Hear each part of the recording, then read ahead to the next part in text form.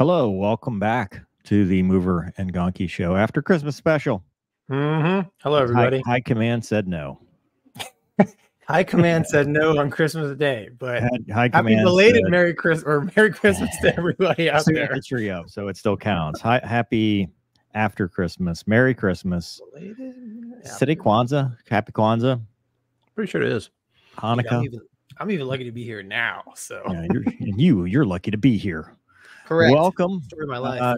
Those of you that are watching live, those of you that are listening on the podcast, probably driving somewhere. I watched or listened to 2 episodes on my way to family.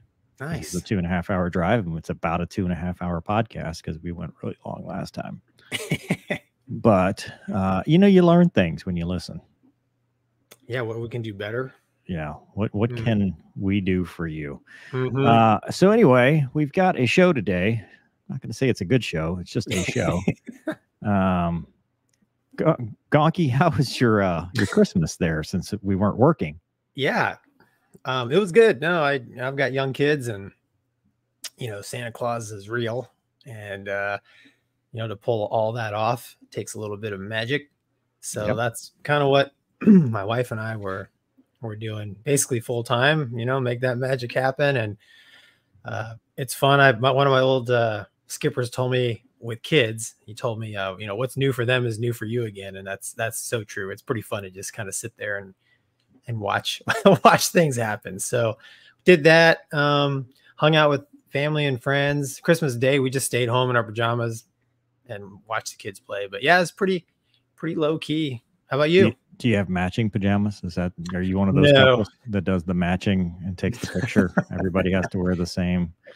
I would do that if I could find a woman and we could all wear Dale Earnhardt pajamas. Well, first of all, let's just stop it. I could find a woman. So if we could get past that first caveat, then we can talk about Dale Earnhardt PJs. My wife loathes the way that I dress myself. So she just. Yeah, she doesn't like the Mover and Gonky merch. No, actually, she does. She actually does. But yeah, it's everything else, man. Yeah. Hey, man. Well, so Miss Lunabelle, she shows up. I got the camera working this time, I hope. If she shows up, Santa Claus was good to her. She got a whole haul of stuff. I got rope. So there's that. You got coal? I literally got a rope, dude. Yeah. So anyway, Doug, how was your Christmas, man? Yeah, Douglas, let's talk about something less depressing. You got something from Mover. I did. I got a Luna Challenge coin. Nice. Yeah. New prize possession. And a card. 2 cards, one of which immediately went to my wife. Yeah, because there's 2 of y'all. Yeah. Did you say car or card? Cards. We're not that big yet, Gonky. Right, once we go global, then maybe. But it's the disability right now, with only 254 people watching presently, there will be no cars. We're not Oprah. I was scrambling looking. We're not Oprah or a man named Scobie that can promise. That's true. Yeah. So anyway, let's move on before we get super fired. How's your neck, dude? Yeah. So Mover and I spent like pretty much all of Friday doing a nonstop TCS BFM. I mean, literally, right? Take off parallel runways, climb it up, take a cutaway. And even though we weren't pulling G's, literally like 2 hours into it, we sounded like a bunch of old farts. Like my neck hurts. Stop caring at that point. It's like, just kill me. Just get it over with. I don't care anymore. Yeah, the the normal range of motion is fine, but then when you really crank your head around, even though you're not pulling any G's, like I don't know if it's like old injuries coming back, but yeah, by the end of the day, man, I was even doing the push your head over there with your other hand thing to help out, but plus the VR goggles, right? I mean, I don't know how much it weighs, a couple pounds maybe, but it was my neck. How's your neck?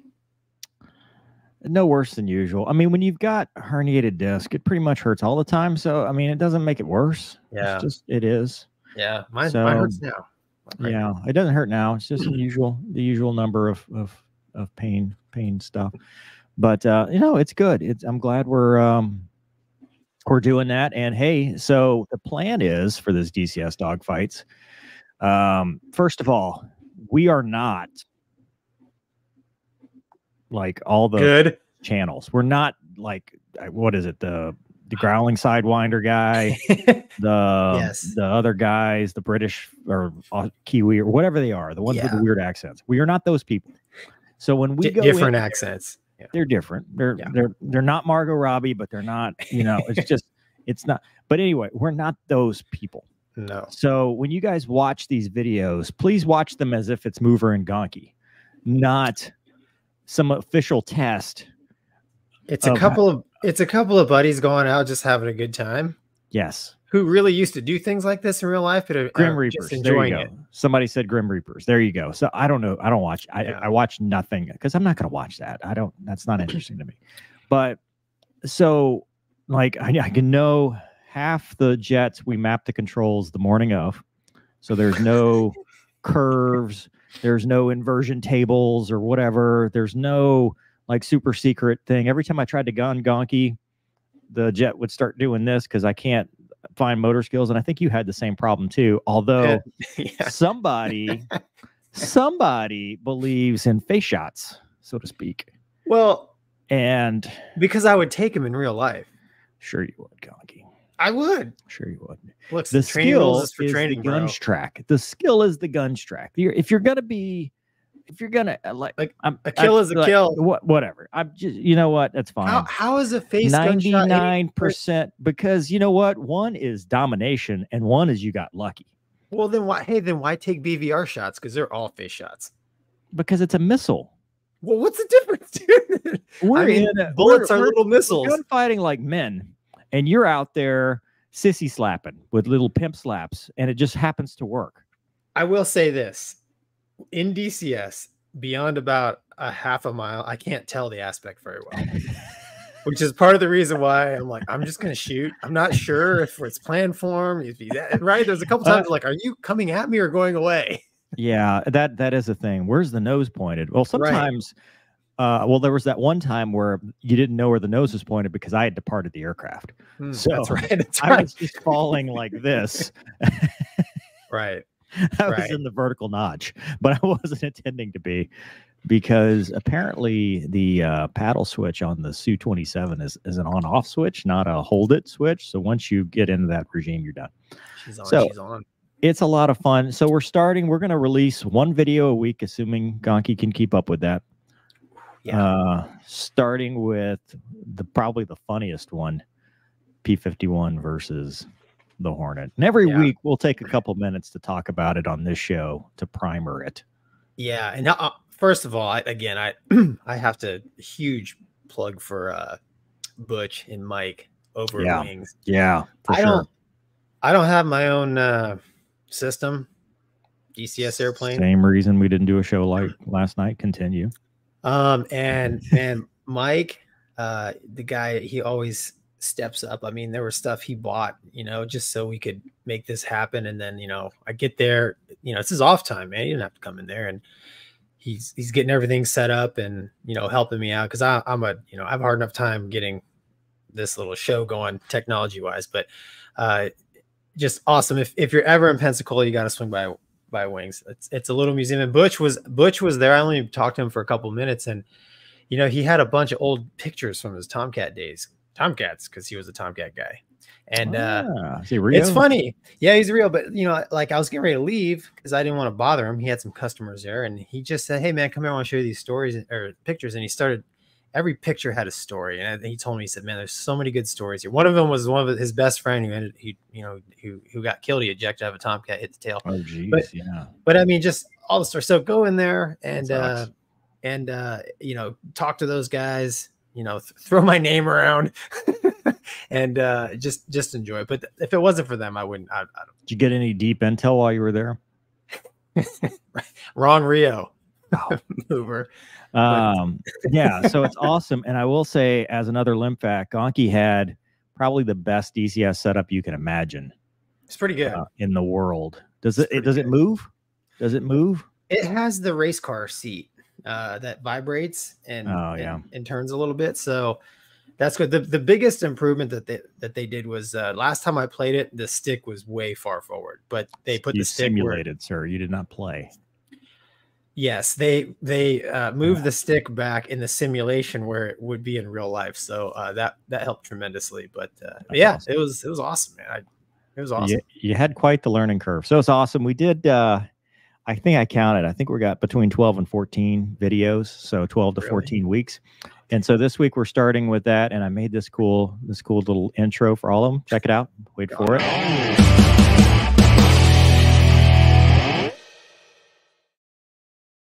I covered it with the DCS stuff. Anyway, so I made one of those.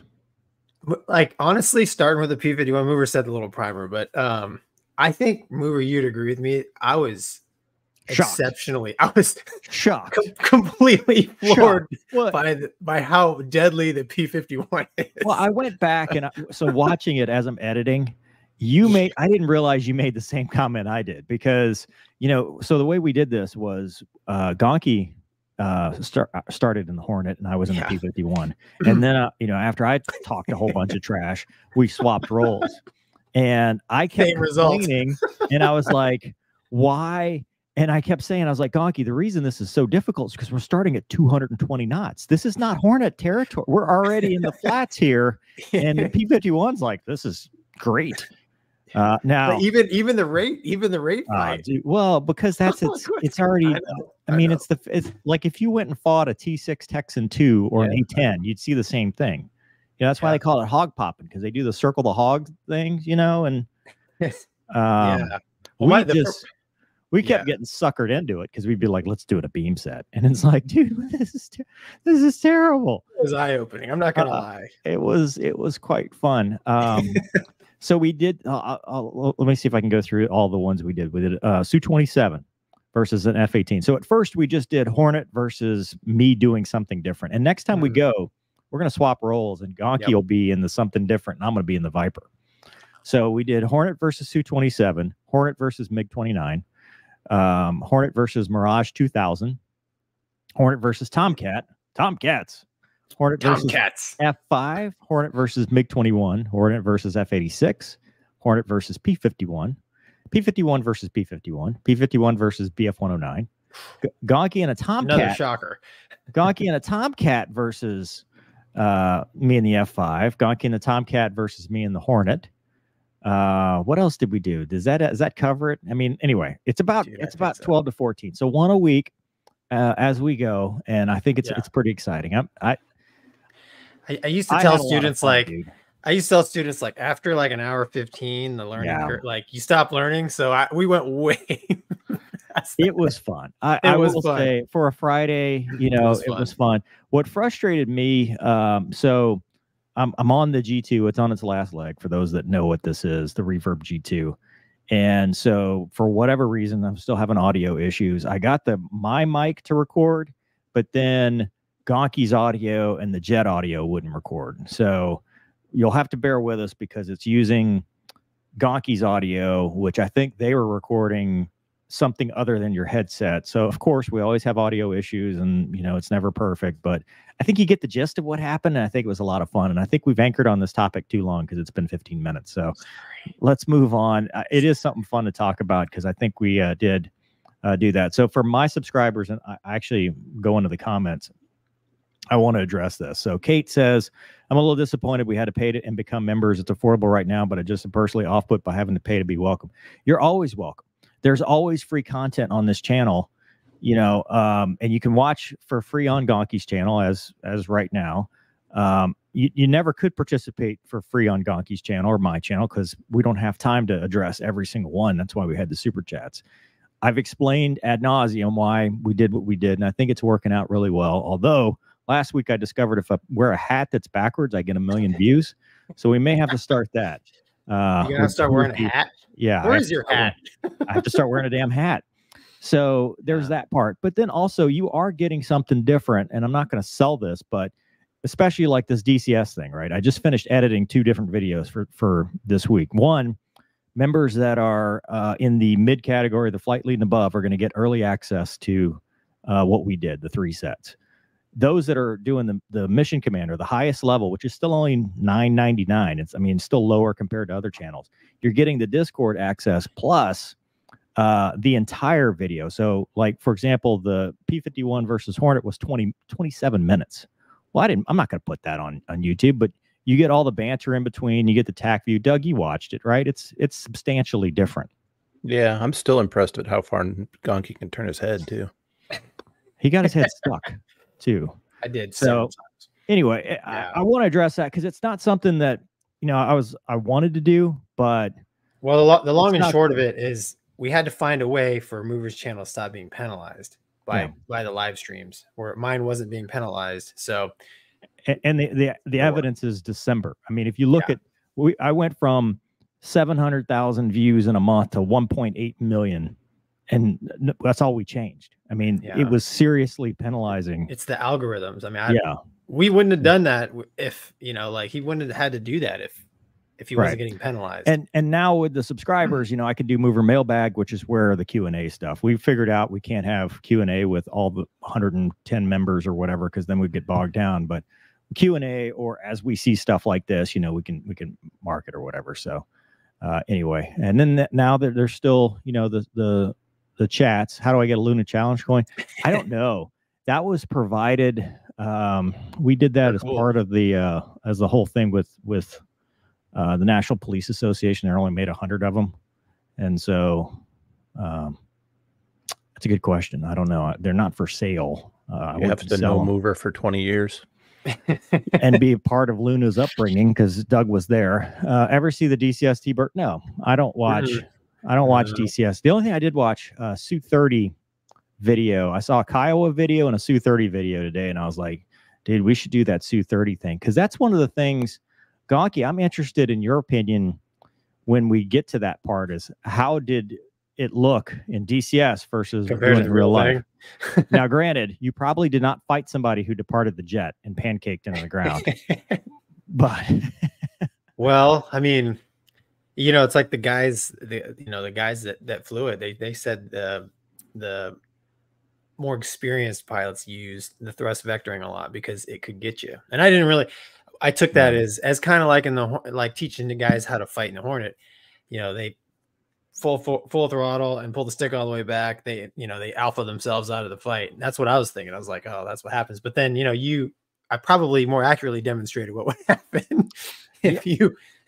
Yeah, well, what we did, granted, and Doug pointed this out to me too. It's the FC3 or whatever, Flaming Clips 3. It's not a high fidelity flight model. I got you. And it's not thrust vectoring. So the MiG-29 and the Su-27 are not professional flight models like the other ones are. So they don't really know. But from what I understand, the Su-30 they did, and it's a free mod that's coming out. So it'd be cool. Yeah, I can't wait. And then by the time we do it again, probably the F4 will be out. That'd be awesome. I can't wait. Dude, Colonel Toon. What is the percentage of pilots that apply for and qualify for disability due to flying? I bet it's substantial. I bet it's everybody. Neck and back plus ears. Cancer and fighter is, there's studies on that because of the radar energy and stuff. Yeah. Those are both high numbers. And then Wretched Rob says Gonky's VCR blinks 12. The fact that Gonky still has a VCR is probably dude, that is funny. All right, moving on to the show. Breaking news: the Super Hornets shoot down everything. Yeah, all the things, Douglas. Let's see. U.S. assets to include the USS Laboon and FA-18. Hey, just as an aside, whenever I see the name of a Navy vessel, I always go and read about the person it's named after, and it's worth doing in this case. It's always worth doing. Well, what did Laboon do? Yeah, what did he do? He dove off a submarine to into a minefield to save downed pilots. Got a silver star. Wow. So there you go. I'm glad that I read that. If you guys were going to ask me, it was just a suggestion. Is that World War II? Yeah. Wow. The greatest generation. Continue. Back to the story. And FA-18 Super Hornets from the Eisenhower Carrier Strike Group shot down 12 one-way attack drones, 3 anti-ship ballistic missiles, and 2 land. This sounds like a Christmas song.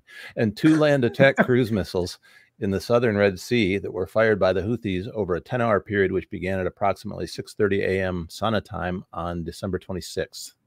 There was no damage to ships in the area or reported injuries. Wow. Okay.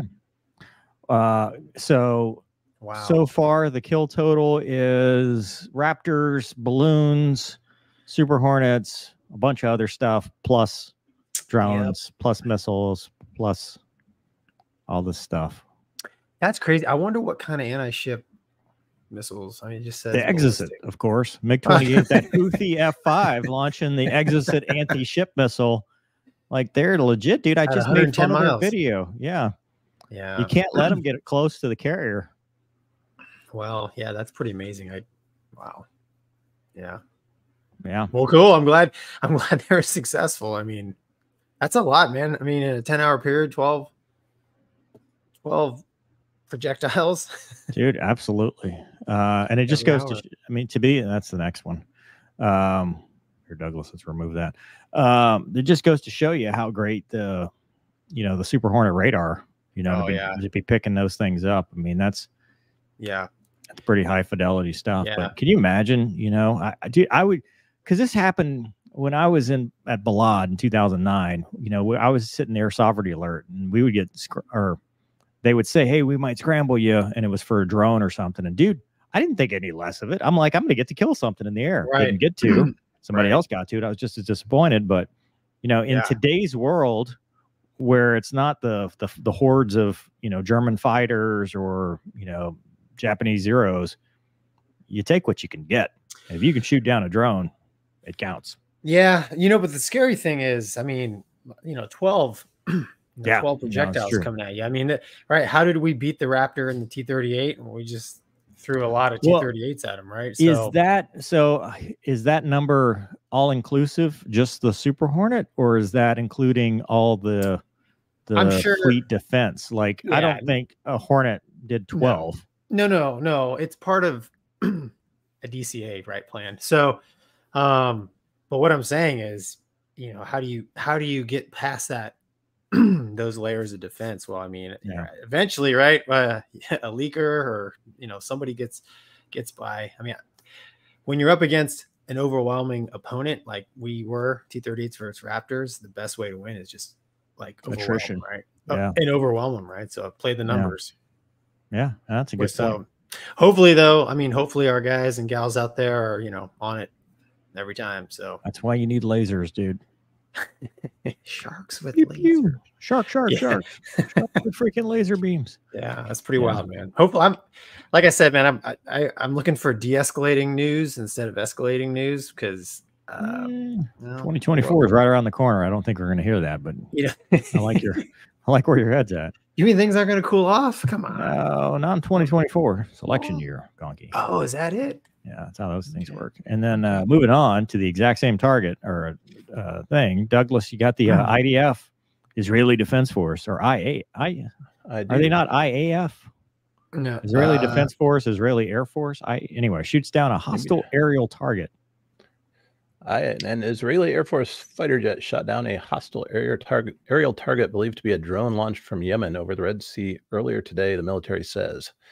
I guess it's the IAF as a branch of the IDF. In a short statement, the IDF says the target was heading toward Israel, and the IAF's air traffic control monitored the device throughout the incident. The Iran-backed Houthis in Yemen claim to have fired several drones at Israel's southernmost city of Eilat today. The IDF releases photos showing the interception. Shall we watch? Yeah, why not? Is this a new one? I'm not sure. Yeah. Oh, this is better than the other one. Can you make it full screen, Doug? Can you guys hear that? Yeah, yeah. Oh, yeah. Be careful, Gonky. This is where we end up on Fox News. Don't say anything.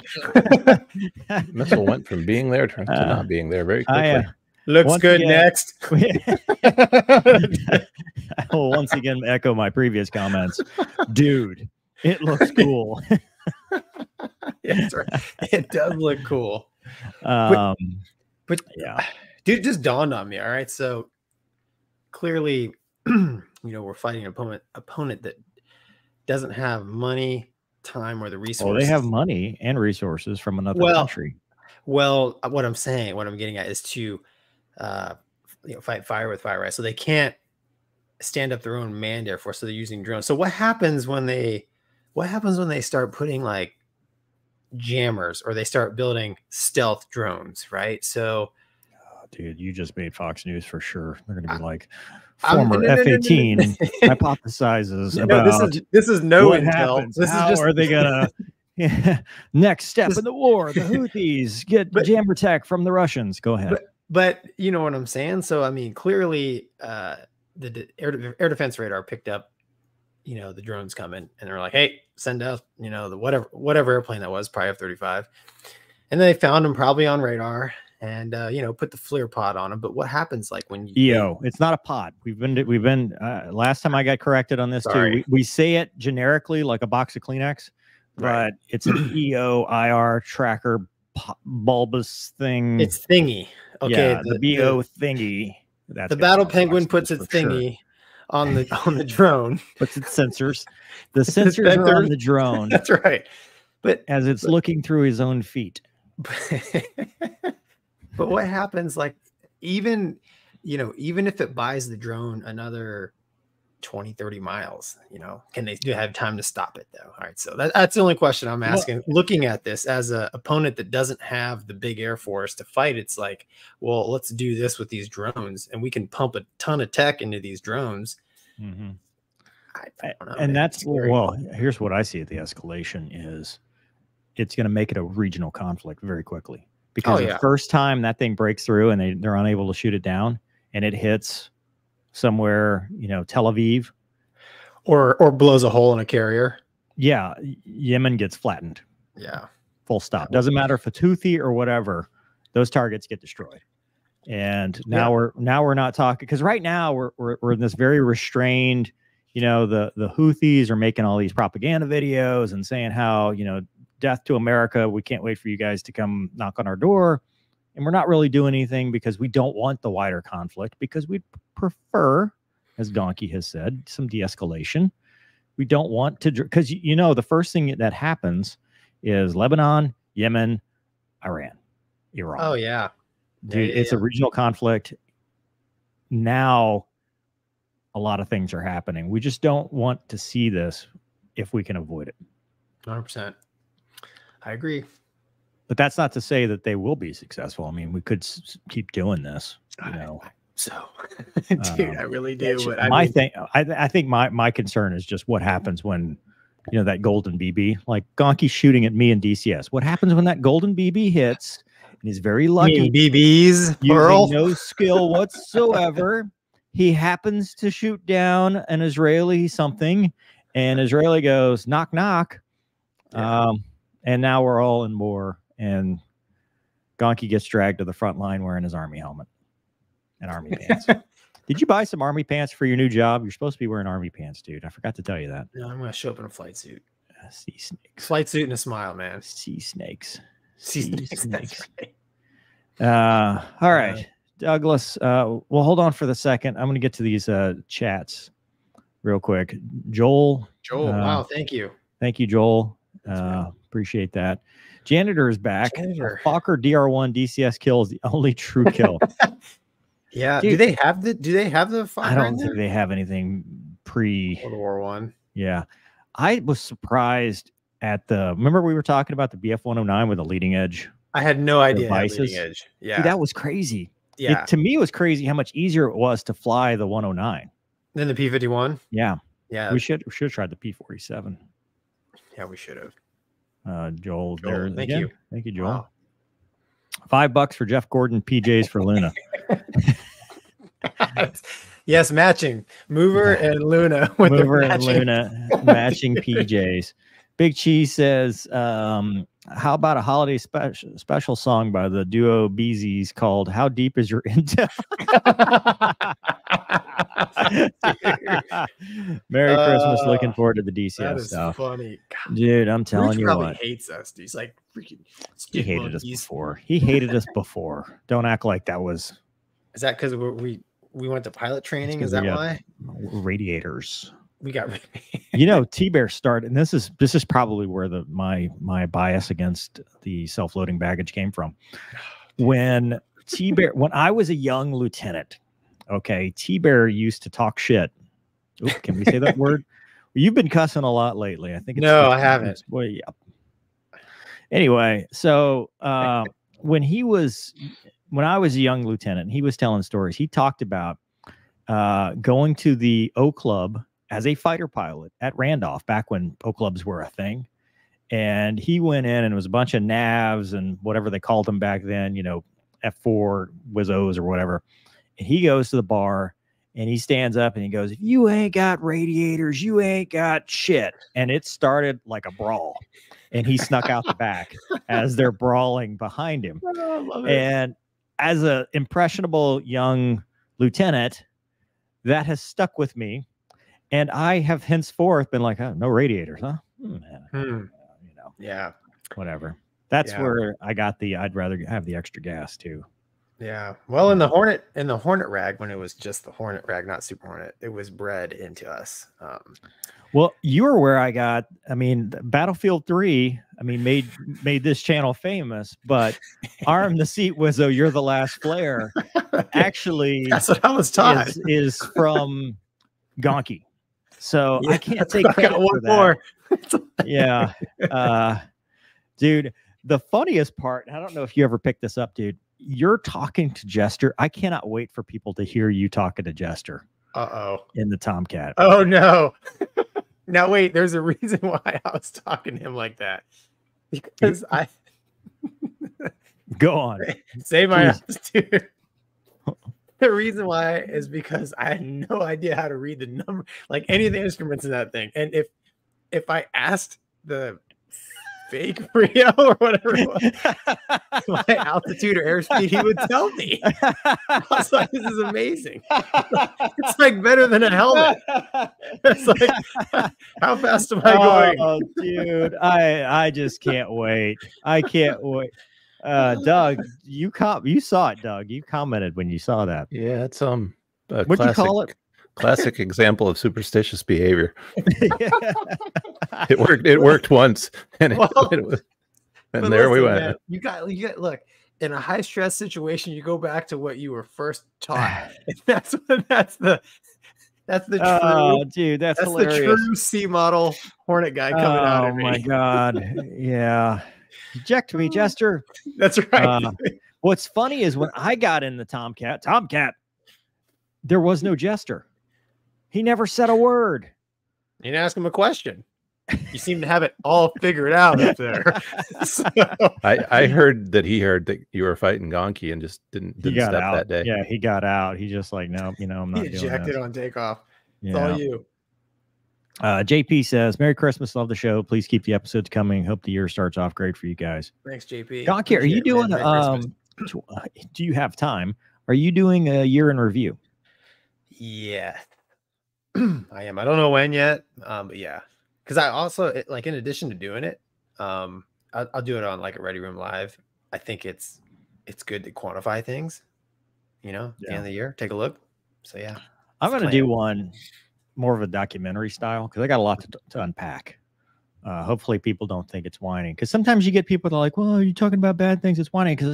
Because you have to be real.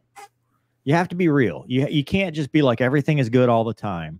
To me, if people see that, we're all struggling, there's that genuineness to it. Transparency. Yeah. That's right. Because this year sucked until the end. It got better. It trended better in December, but 24 is going to be better. You just told me 24 is going to be awesome. We're in trouble, Gonky. We're in trouble. Okay, Douglas.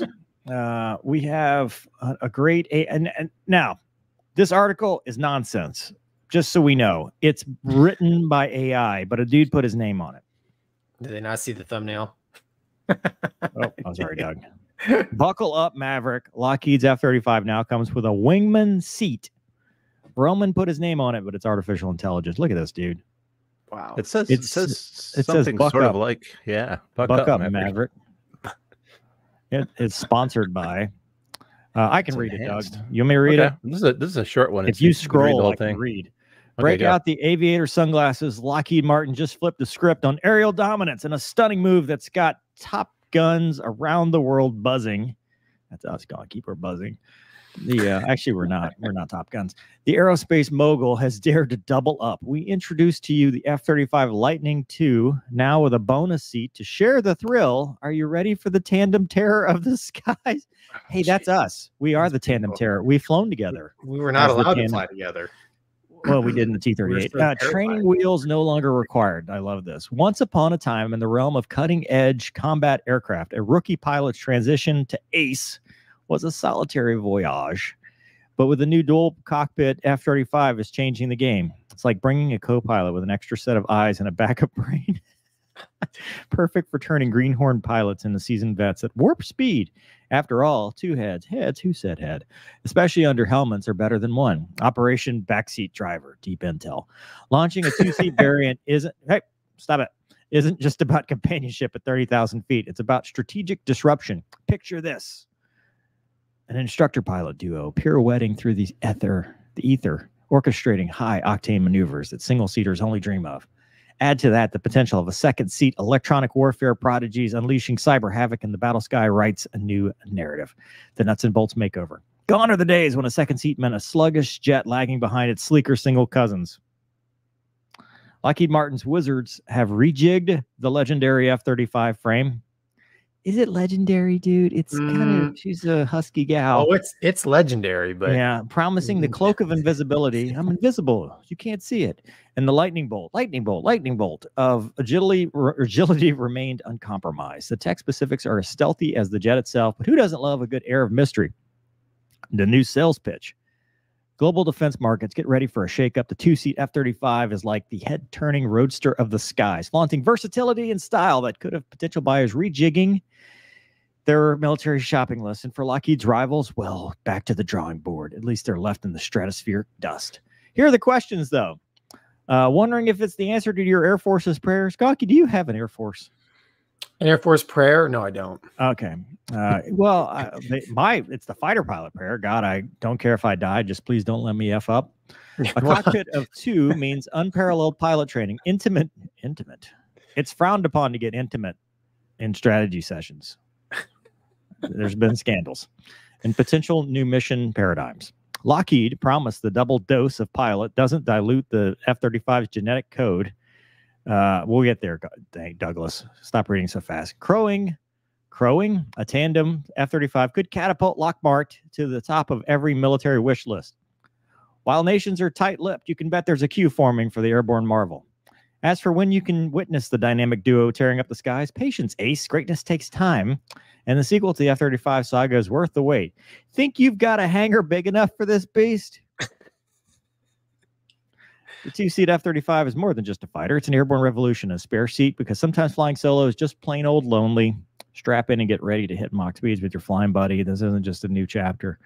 It's a whole new attitude. So there's a lot to unpack here. First of all, we know it's AI. So has there actually been any news whatsoever of a two-seat F-35? Why would they do that? Why would they make this up? For clicks? I don't know. There's no... Yeah. Second, if I were a Wizzo, Rio, Sizzo, whatever they're called now, I'd be mad at this article because they get a two-seater and they don't even get... It's a pilot. They're putting another pilot in there. They don't even give a Wizzo or Ewo or somebody to do all the nerd stuff back there. It's just me and you, Gonky. It's two pilots. Yeah, which I mean, yeah, I don't I read this and I'm like, I don't get it. I mean, there was a lot of it that I was like, this is just wrong. Yeah. I love it though. I love the fact that people are bold enough to put their AI articles out for the world to see. Yeah. And then put their own name on it as if they wrote it. Because if you scroll down, you'll actually see the guy. Yeah, I saw that. Roman Pulowski, which I think he played football. And I'm like, who is Perkowski, sorry. He's a distinguished name in the field of space exploration technology, propulsion systems. Not dude, that's fake. That's not a real person. That's an AI person. It's an AI photograph. Yeah, that's a AI man. Yeah. Yeah. I don't know. You know, I would find it shocking that anybody would read that and be like, oh, that's not real. He's got a sunburned nose or a drinking problem. Punched in the face, man. He looks like he's been in a bar fight. Some Wizzo got mad at him for putting a two-seat Fat Amy and removing the Wizzo and putting another pilot in there. This is what happens. Yeah. No, being awesome when you're by yourself is not lonely. So, yeah, I don't think I've ever been in a jet and like, hey, I wish I had another mind in this cockpit with me, because you've got 3 other assholes with you out there anyway. You're like, there's already like 2 awks. Yeah, I don't know. You know, the single seat, 2-seat thing will probably be around for a long time. But I just remember when I first hit the fleet, you know, I was a single seat guy and I was treated as such. My friends who were in 2-seat squadrons, I remember them telling me, oh, it's just kind of like being in the rag, man. Like they're talking to me about my joint up. And I'm like, oh, dude, look what it does to people. Yeah. Fly the Strike Eagle long enough and look at what it turns into those people. Yeah. They're damaged. Yeah. Sorry. They become Blue Falcons, if you will. Well, yeah. They'll turn you into their Strike Eagle buddies. They're not all bad, but it's definitely a different culture, and I'm glad I wasn't. Yeah. In that. So like at the EX, right? The EX is coming out and it's going to these guard squadrons. We're going to talk about the EX in a second. They're flying them single seat. They're like, what's the back seat for? I don't know. Tie it up. See you later. Well, yeah. So, I mean, that was very common in the Navy. I mean, I flew tons of D's and F's with nobody in the back. And, you know, I think, though, the big difference between the Navy and the Air Force is, correct me if I'm wrong, but every Air Force 2-seat jet has full controls in the back, right? Throttles and stick. Yes. So that's different than the Navy. In the Navy, like it is missionized right for a Wizzo. That's what we were talking about with Top Gun Maverick. When Maverick sat in the back of a Super Hornet, there were no controls back there. Right. So he was doing this to nothing. Unless, I mean, we called them T-birds. There's a kit you can. And of course, the early stages of training, we had a couple of F models with the controls in the back. Couldn't shut down the engines. I think that was the only weird thing. But you don't want Thomas doing that. No. No. I mean, yeah, he's a pilot. He's probably a way better P-51 pilot than me. But now that I've got some experience in DCS, But yeah, you actually ground loop the Hornet more than you ground loop the P-51 in DCS. So I have respect for the P-51s. All right, moving on to something near and dear to my heart. When will we learn the findings of the Navy's beard study? Where is the Navy's beard study? I like this caption too. Did that face foliage affect this shipmate's mask seal? Apparently, the Navy His beard it repelled everything. It repelled all of the Where is the Navy's beard study? When, if ever, will it be made public? And will its findings lead to a sea change in allowed sailor stubble? These questions aren't new. From online forums to all hands calls, many active duty sailors have said they'd like to grow a beard, even as some who sport them for medical reasons say they are sometimes ostracized for their facial hair. Big Navy has said no to beards for all, citing concerns that sailors can't get a snug oxygen mask seal with facial hair should they have to fight a shipboard fire. Still, Navy Secretary Carlos del Toro directed that the service conduct a fresh assessment of the issue in 2022 as part of the department's diversity, equity, and inclusion efforts. Officials say they expect the study to wrap up in 2023.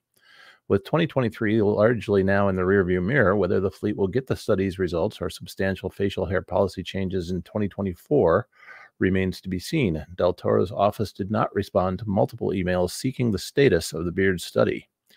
Navy officials have previously cited two Navy safety, wow, say that one 5 times fast, Naval Safety Center reviews that found even a few days stubble might impact a mask's seal, but the service's safety records show just one incident over the past few decades in which a beard prevented a proper seal. That instance involved a civilian shipyard worker. A 2021 military medicine article also referenced assessments showing that half-face respirators were 98% effective with a 1/8-inch beard and 100% effective with a 1/16-inch beard. The Navy's current beard waiver policy limits the hair to 1/4 inch in length. It's nonsense. Every time they come up with this, well, what about the mask? Look at all of these countries that allow fighter pilots to have beards with masks on. ATAC, Draken, like remember we were at Key West Boeing. And the dudes were like with the Boeing, airlines across, like there's a lot of, especially in the airline industry, there's a whole lot of ancestor worship with the airline industry. Like we got to have the dorky bus driver uniform because that's what they wore back in the 30s. We got to be clean shaven because back in the 30s that was a sign of status or whatever. Meanwhile, there's no standards for like you're morbidly obese and your gut hits the yoke when I flare, or you're wearing, New Balance black tennis shoes instead of dress shoes, or you're wearing a clip-on tie with short sleeves. We have these weird cultural appearance things. And now we're on an airline thing, but it comes back to all of these. Like there's this aversion to beards because, well, that's the way we've always done it. But in this case, the Navy, I found out after I did the Moveruins movies with Wombat, the Navy used to allow beards. They used to be awesome. They still do on occasion. I mean, if you can right, the shaving chit. Right. Like you can get that in the Air Force. Like there are dudes in the Air Force that have like, I think some kind of skin condition. I can't Special shave. Forces guys too, man. They don't some of those guys don't. That's true. What I want to know is how many millions of dollars they spent on that study. We don't go into the weeds on that one because I'm just saying I'm all for it. 100%. I think you should be able to have a beard. Why not? Airlines, military. There's nothing more depressing than the day of I got to go back to drill and I got to shit because it's my freedom. Yeah. I probably wouldn't want a beard if I couldn't have one. If I could have one. Yeah. I mean, there's a couple times. I mean, I don't really grow facial very much, but I've flown tactical airplanes with it. Yeah, exactly. Our friends up to the north. How could we be allies if we can't look like our allies? They fly our planes good enough. Yeah. You can fly a Hornet, but we can't have a beard together. That's right. Yeah. Plus, dude, a beard makes you look so salty, right? I mean, grizzled. Grizzled. That's right. Yeah. I mean, seasoned. Yeah. Whatever. I thought that was an article. I hope they bring it back, man. But yeah. Well, you know what they'll do? They'll bring it back, and it won't be for pilots or officers. It'll be for like everybody else. Yeah. If you work in admin, you can grow a beard. Yeah, because you're never going to wear a mask. Well, even the airline mask. I mean, come on, man. It seals and it's high pressure. We can have beards where I'm at. Oh, but you can't have CPDLC. I don't know. So that's the trade-off. Oh, is that clearance delivery thing? Yeah, the clearance delivery thing. You have to call in manual clearances like a man. But you can, but you can have it's so funny that there's a bunch of some of the cabs and they bring these beard maintaining kits with them, and they're just constantly like I'm just like, dude, is it bothering you? No, it's nice. I'm like, okay. It's like the guys that clip their toenails in the cockpit. Oh no, none of that. That's a thing, dude. Not on 2-hour flights, bro. No, well, transcons. Good luck. Moving on. JP says, Merry Christmas. Love the show. Please keep the episodes coming. Hope the year starts off great for you guys. Thanks, JP. Thank you. Joel says, I had to split the money between 2 super chats to make it 69. Giggity. There's a good cause to donate to, and the holidays are about giving and receiving. Giggity. Thanks, Joel. That was his awesome. Giggity combined with my giggity. Giggity squared. Wretched Rob says, I know everyone's YouTube. Thanks for the support on the Twitch. Is there a mailing address for Douglas at where as well? Probably just send them to me. Care of Mover. Yeah, PO Box 8594. Oh God, I have to go to the post. I hate the post office. 2 Wolf Jaeger. Don't worry, bruh. When you said pod or laser to an F-35 guy, I know what you're talking about. EOTS does really cool stuff, though. Not gonna lie, EOTS. That's what it's called. Yep. Ray says dingus. The term for the F-35's EO suite is dingus.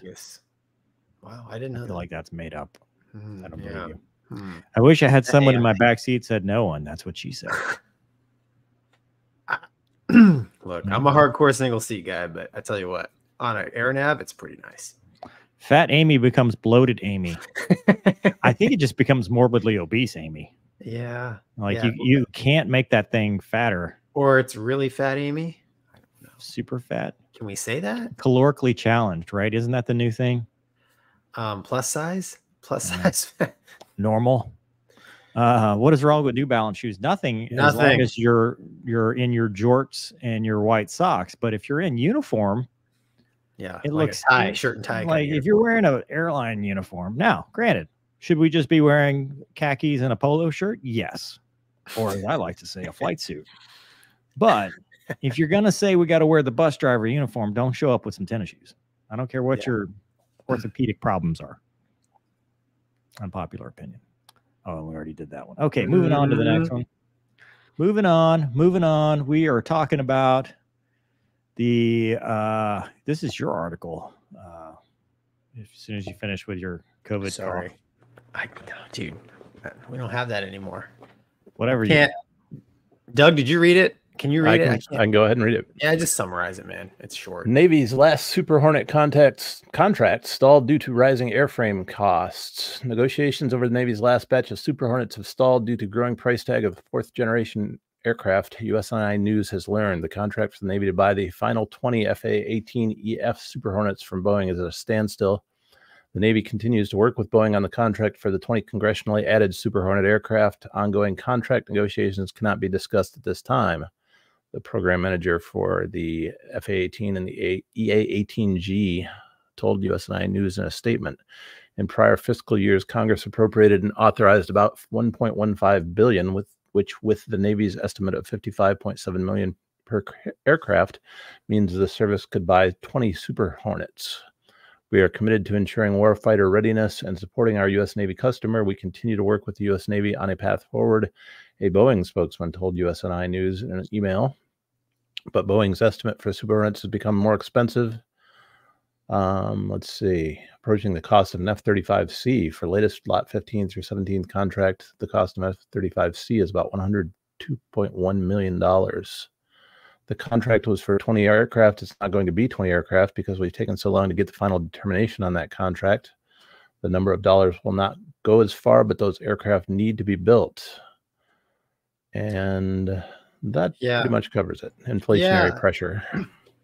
Yeah, I mean, I read through this, and it's kind of shocking because the price has basically doubled on the last 20 Super Hornets that they're supposed to give to the Navy, which I get it, inflation's real, but you know, a lot of this stuff is contractually doped out like years in advance. So I did a little research on this as far as like what might be causing it. Basically both like Boeing and the Navy kind of gave their generic answer of, oh, we're working together to ensure that, you know, the warfighter has the best flying machine, blah, blah. And there was some pretty good, I thought there were pretty good possible reasons, which is, you know, the Navy is not super excited about that Amy, the F-35, and they're really trying to get the next gen Navy fighter going, and so maybe that's where the focus has shifted to. Scroll down, dude. But as far as getting the last 20 Super Hornets, I mean, these are going to be like, you know, the latest and greatest, and I think it's very strange that, I mean, I don't know, how does the price of an airplane double like the last 20? You've been making them for like 30 years, and everything's contractually doped out. I don't. Well, did you save 16 cents on a hot dog for last 4th of July, or did you pay double? Well, a lot of my expenses have doubled, yes, but like I said, a lot of that is, you know, I don't have a contract doped out with my insurance company. You know, they just double my insurance, right, every year. They're contingent contracts, though, right? Because they're contracts, they're plus expenses, so they probably built that in because, you know, they're not going to lose money. They're not, these companies are not going to lose money selling to the government. If anything, they're going to double it and then double it again. But my question to you, Gonky, would you rather the Super Hornet or the F-35? Like, if they're the same price. I don't know. I'm biased. I'll take the Super Hornets, but, you know, for carrier ops, I mean, we have F-35s, but I don't, you know, that's my biased answer. I mean, I don't know, but, you know, even with the price increase, they still are cheaper than F-35. So if you had to have the F Super Hornet or the C F-35, now what? Oh, the 2-seat. Oh, dude, I'll take the C model any day. Yeah, give me the lesser priorities. Yeah, no, that's a priority. You bring up a good question. I mean, that's valid. You know, probably the right answer is you go buy the newer airplane, the F-35. But you know, again, they talked about that briefly in that article, and they're like, we just can't do that because there's contract stuff, right? So, contracts. Yeah. So my next question to you, Gonky, was this what variant of Super Hornets? Are they the Block 3s or should be Block 3? Yeah. So they are getting the latest and greatest. Now that does change things, right? Because those things are awesome. Good. Yeah. Very good. Would be nice to fly one day. I don't know. Damn it. Come on, man. You can't. Too soon? Like reopening a wound, man. It's like saying her name again. She's gone.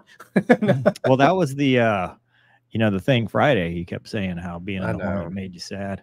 I know. I told my wife that too, and she kind of felt bad. But I was like, "Nah." And that's why she crushed.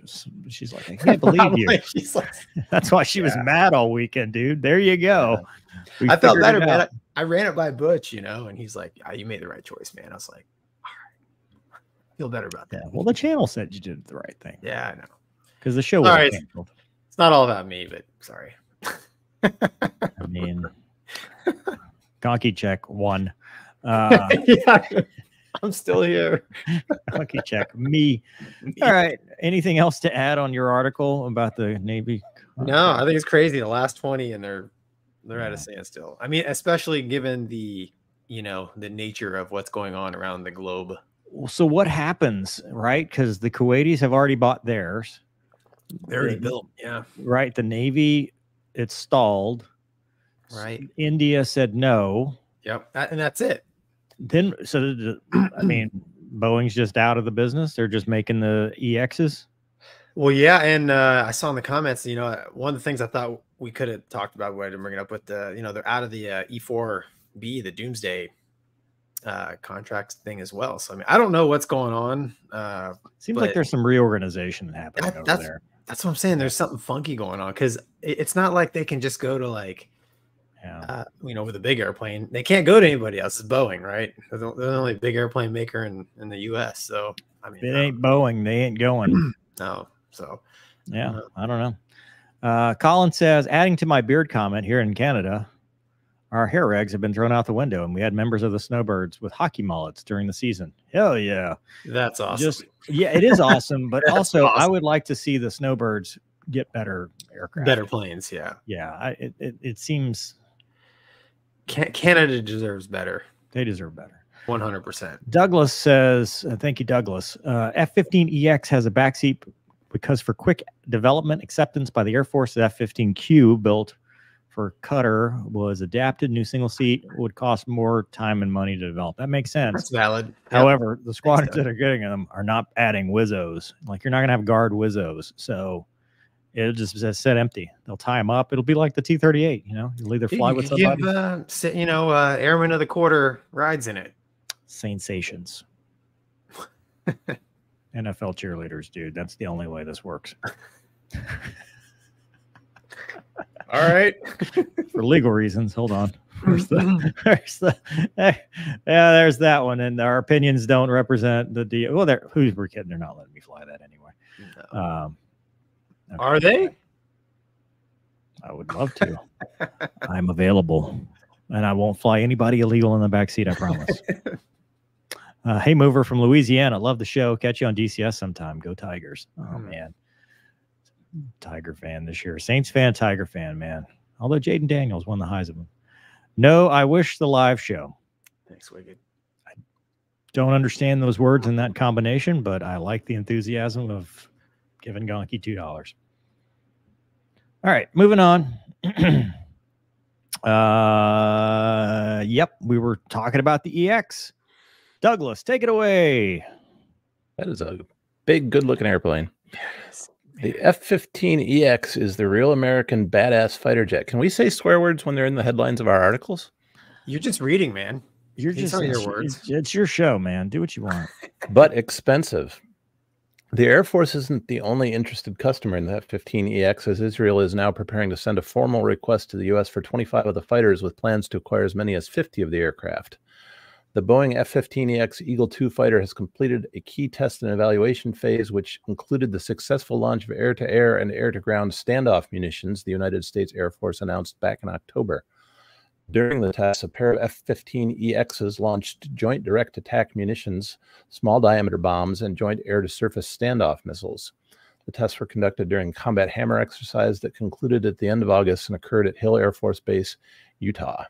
Air Force officials said the weapons were employed during a wide range of scenarios. This marked the completion of the F-15EX's first phase of integrated test and evaluation efforts. The data collected from the test will be used to determine the full rate production for the fourth-generation fighter, Defense News reported.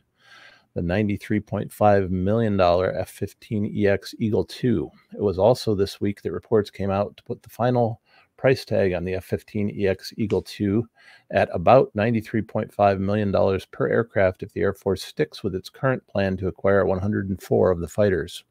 The first SAR for the Eagle II program after it shifted from being middle-tier acquisition effort to a major defense acquisition program. Oh, this is the first SAR. I read that wrong. The acquisition procurement unit's cost of the aircraft has actually dropped from $114.2 million, a decline of 5.24%, after the Air Force announced it would reverse course on the planned cuts to the fleet and instead increase the overall buy by 24 aircraft by the fiscal year 2025, Air and Space Forces magazine first reported.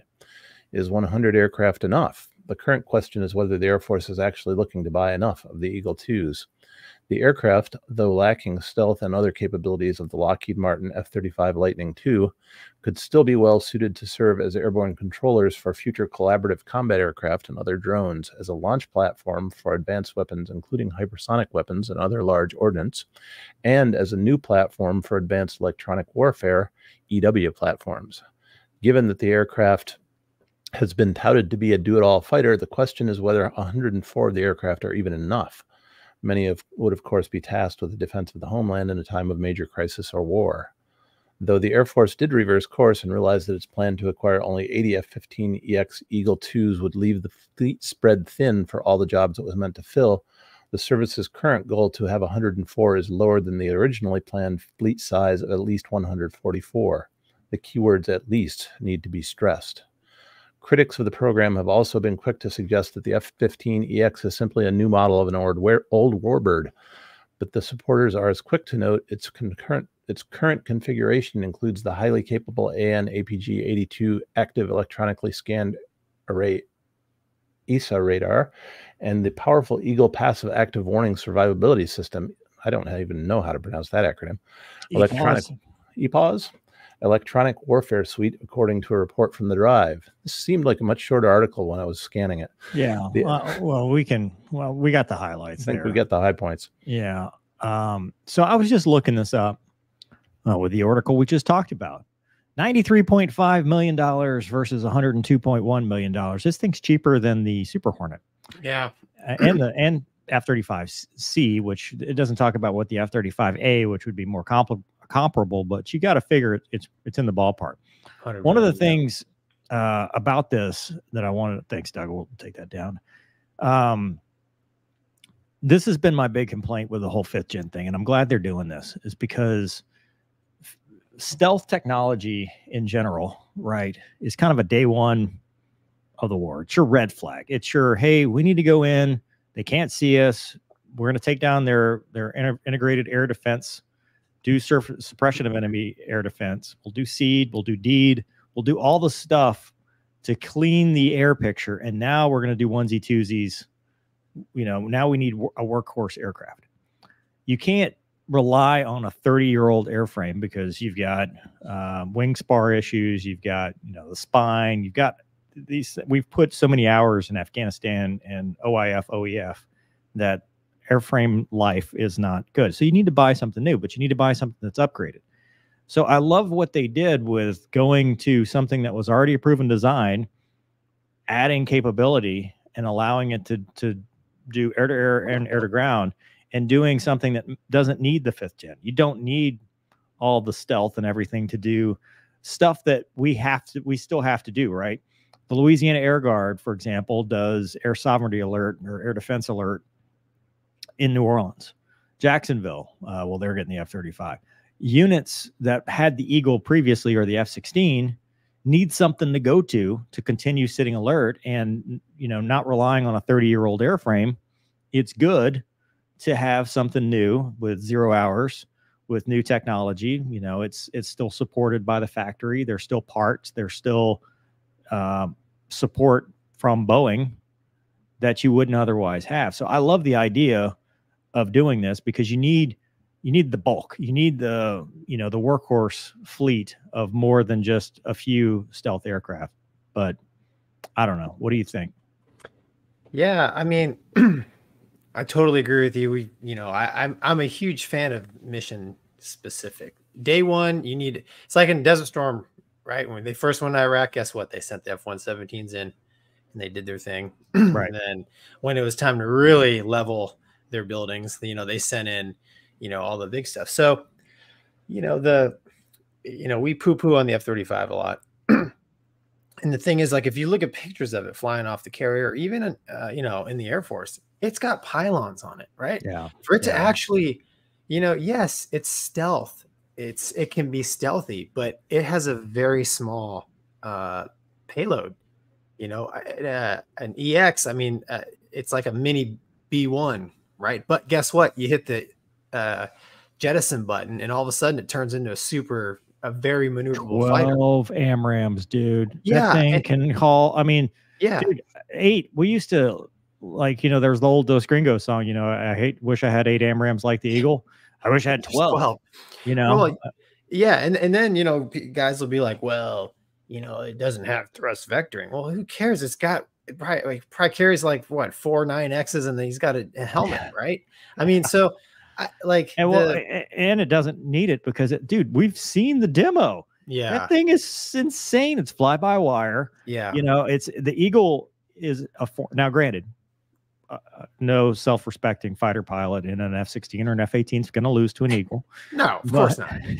Even in EX. Even in EX. However, if someone else, a lesser fighter pilot's flying against it, they're going to lose because it's a good platform. And it's got a lot of thrust. Yeah. And, now granted, all these Eagle guys transitioning, the B word, they're going to be in trouble. Right. Having to drop stuff that hits the ground, they're all going to be culturally shocked about the idea of having a real mission, but I digress.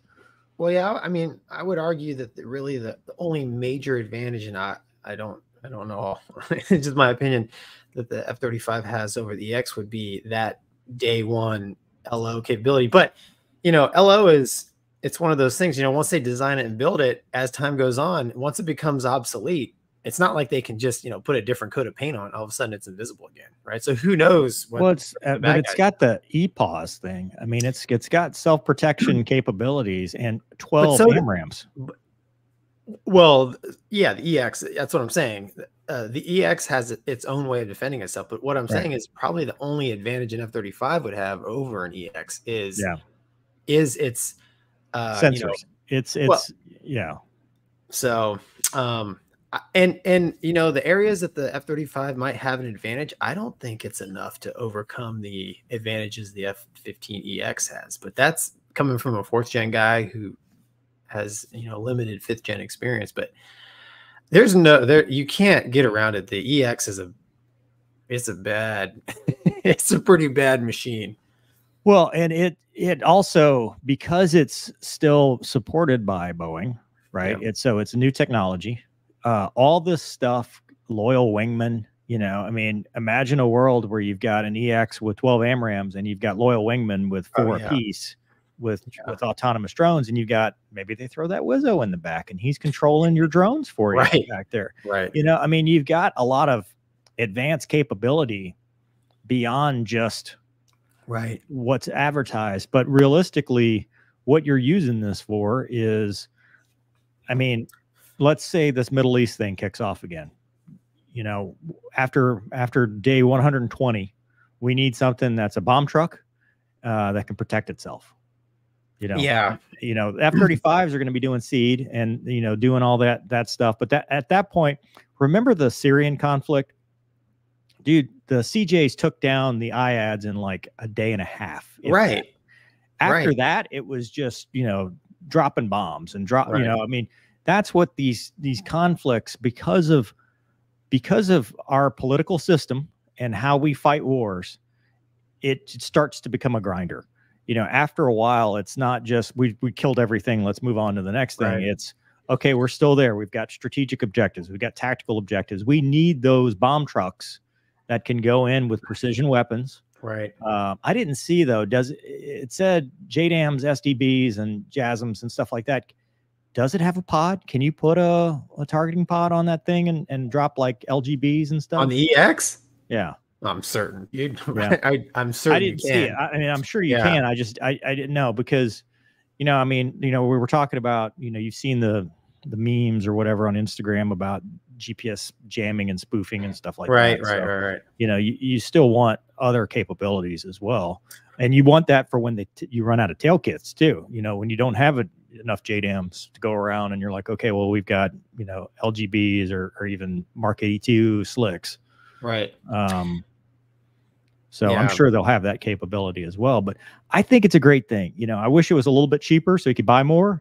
But in today's economy, it's cheaper than the other stuff. Well, I mean, okay, so the EX is awesome of an airplane. It's cheaper than the 5th gen stuff, right? But I just keep, like, the more these kind of articles I read, I mean, everything I did, in the combat that I partook in, I could have done it in A4. So the big expensive fighters are awesome, but like there's a place, man, for a workhorse, like you mentioned. And also somebody in the comments talked about near peer. I'm going back to what you said earlier. I think there's a need for near peer because what's one of the things you talked about earlier on an earlier segment about the drones, right? The war of attrition. When they're sending, because at some point you're not, when we say near peer, we're not talking about it's going to be a J-20 versus an F-22. It's going to be, they're whatever's left. They're MiG-17s that are coming across, and they've just got 1,000 of them. Well, what do you need against 1,000 MiG-17s? You don't need 1,000 AMRAAM. You need 1,000 AMRAAMs, right? And what can carry? You're going to run out of the ability to make AMRAAMs before this becomes a thing, but. You need missile trucks, and that's why I've talked about this on previous shows, the old concept of the B-1R where you had, your fighter up front and the B-1 in the back, and he was just you had 24 AMRAAMs, and he was just pew, pew, pew, launching AMRAAMs for you. That is what it boils down to after the initial phases of the shock and awe. Yeah. At some point, unless we just lost, you don't get past day one. Okay, well, guess what? We never needed this. But realistically, you have to be able to take care of, the later days of the war where you've got a bunch of aircraft. Plus, any Eagle guy will tell you, they're still relevant in OCA, offensive counter air. They're still relevant in, DCA, defensive counter air, because that is not necessarily your bread and butter 5th gen mission. I mean, they do it really well and they do it a lot, but as you've seen, as a T-38 guy, sometimes it just comes down to, can we get the picture clean with the missiles that we have? Yeah. And if you've got a good radar like this thing does, you can handle that. Yeah. Yeah. I think the word stealth is good marketing. Yeah. Because it's invisible. Yeah. All right. Moving on to some things from the kids at home. T. Jones says, any plans to make more DCS videos with Ray? I guess that's for me. I just talked to Raymond. He's been having some family stuff, unfortunately, but I think he talked about maybe later this week, maybe. So I finally, the Pimax. You had the Pimax, right? The Pimax Crystal? PI, that's the headset you wore. That's what you told me. That's what you told me when I asked you. That's what you said. Yes, it was very nice. That's coming in tomorrow. Okay. You would think that the issues of stealth coating and thermal damage on the F-35C, the F-18, and F-15 would continue until NGAD finishes. Thank you both. I don't know anything about those things. Yeah, we're not in charge. Yeah, definitely not in charge. Thank you, though, man. Thanks. Outside of my pay grade, I don't know. Well, outside. I don't have any intel on that one. No, not even mediocre levels.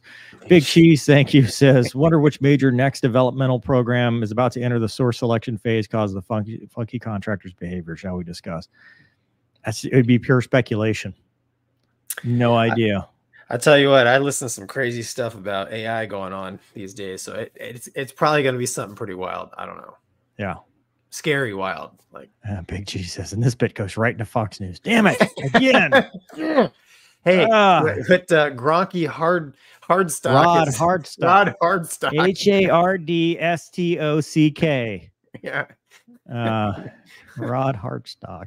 That guy can say whatever he wants. Gonky, he's an idiot. I believe we need a certain number of stealth aircraft in the beginning, but we need 4th gen replacement aircraft a lot worse, and we need them soon. Yeah.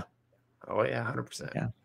100%. One more on the F-15EX operational lifespan is 20,000 hours versus 8,000. Dude, it's your work truck. It's Gonky's 2003 Dodge Ram versus 4 Dodge Ram. Sorry, but it's one might be the Corvette, but you're not going to take the Corvette through the mud. You need something that's going to haul the lumber around. The EX will do it all. Yeah, and we're not even sponsored by Boeing. No. But we could be. Oh, that's funny. TAC Air 42 says in DCS with the F-15E, they are already becoming upset with the JDAMs. They're claiming their aircraft modules are obsolete. Imagine the EX Bravo Zulu on the show. I wouldn't. I honestly, yes. I'm not touching that one. Gonky, that's your comment. So thanks, TAC, man. Yeah. Don't use DCS as your measuring stick, man. No, DCS is good. It's fun. That's it. Just have a good time. I don't use DCS players as your measuring stick. Wow. I think that's it's not. Thank you, Goat. Thanks, Goat, for helping out Gonky with his. Douglas Rose says one more on the F-15EX operational lifespan is 20,000. I thought I covered that. I thought he said that. Yeah, I highlighted it and then he super chatted it. Oh, somebody guessed your call sign, dude. Uh-oh. In the chat. Thanks for confirming it, or not. Or not. Or not. Sorry, I was taken aback. I have no poker face, dude. Let's talk about some shrinkage. I was in the pool. New in 2024, staffing up a shrinking Air Force. Okay, so this one is short enough. I'm going to read the whole thing. The Air Force in 2024 plans to shrink its uniformed force, but not by much. In the year ahead, the service hopes to number 502,700 enlisted airmen and officers across the active duty Air Force, Air National Guard, and Air Force Reserve, about 1,000 fewer uniform jobs than in 2023. Congressionally proposed cuts may drive the total slightly lower. The decline is linked to plans to retire multiple aircraft fleets, but also points to the Air Force's challenges in filling these roles. Staffing those billets requires the third largest branch of the U.S. Armed Forces to hit its recruiting goals, retain airmen who are already in uniform, and pull various policy levers to ensure staff are used wisely. Officials aim to reverse the service's recent recruiting woes and bring in 25,900 new active duty enlisted troops by the end of September 2024. The Air Force hopes adding more recruiters, changing policies around fitness and appearance, and chipping away at its own red tape will prevent last year's shortfall from becoming a longer trend. It seems to be working. As of December 8th, the service had reached its active duty enlistment goal of 6,342 people, while falling about 70 people short in the reserve and about 390 short in the Guard. We are trending well ahead of where we were the last time this time last year, Air Force Recruiting Service spokesperson, they actually said that, Leslie Brown said.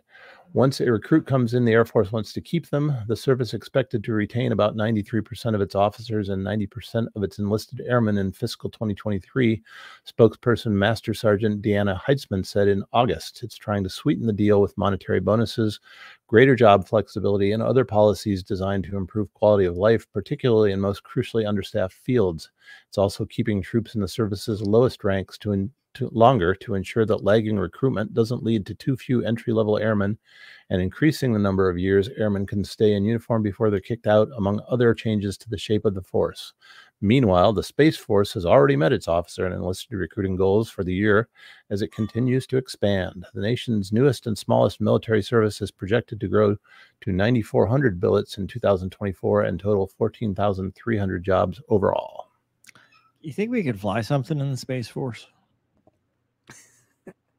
Probably some in DCS. That's about it.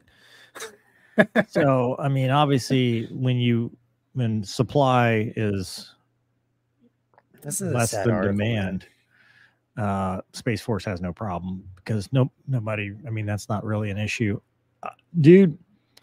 So, we're trying to do more with less because you've got two problems here. One, they're cutting, but two, we can't reach the recruiting goals. Well, yeah, I mean, they're lowering the standard, and they are, I'm not about kicking people out, but usually they get rid of the people who aren't doing anything that don't promote. And here in the article, it's like, we're going to keep them longer. So I'm talking at entry level mover, not where you and I are. That's a whole nother problem, but I see. But, I mean, they're lowering lower the standard and then, keep the underperformers. That's how they're going to boost their numbers from the abysmal performance that they did, last year from recruiting, which I just think it's sad, man. I'm like, gosh, I mean, they're trying stuff, which you got to give them credit for that. But dude, it's such a complicated problem because in some areas there are no shortages, like for retention or recruiting. For some areas like pilot, there's a shortage of retention, but not necessarily as much in the recruiting phase, although in some cases it is. And in some cases it's both, in some jobs they're maybe less desirable or people don't know enough about them. But, dude, this is something we've been dealing with for a while, right? The party had to stop. We had 20 years of huge budgets and wars that were driving huge budgets, and all the money had to go somewhere, and they needed more people, and they were doing all this stuff. They could be selective if they wanted to because the economy wasn't doing well and whatever. I mean, dude, you and I have talked about this from an economical perspective. We've been propping up our economy, the world economy even, for a very long time. And at some point, the music's going to stop. And the military is going to become much more desirable. Meanwhile, they don't have the budget to do it. Yeah, I just think, I mean, I don't know, man. I think the whole reason why they're having a recruiting problem is because they decided to treat the military just like you're going to go work at Boeing, IBM, American, you know, so whatever, a big corporate. It's like, you know, it's exactly the same. So why would a young person join the military when they could just go work at a corporate job, have to put up with the same crap, make more money, and not get shot at? Like, because, you know, when I was a little kid, my dad would always tell me, he's like, man, you go to the military, it's about how well you perform, and, you know, it's it'll turn you into a man, you know, it'll teach you how to fight, you know. I mean, the John Wayne stuff, you know. And that's, you know, as a kid, I was like, that's what I want. Well, they'll pay to turn you into a man now. They'll but that's what I'm talking about. Medical procedures if you need it. But that's the kind of stuff that is hurting them, you know. And I'm not saying that stuff's right or wrong, but okay, so if you're going to act just like a civilian company by providing that kind of benefit, why would you go there? I wouldn't, you know. I mean, looking at it objectively as a young person, I mean, it goes back to what we were talking about before. One is messaging, because, you know, you've got a very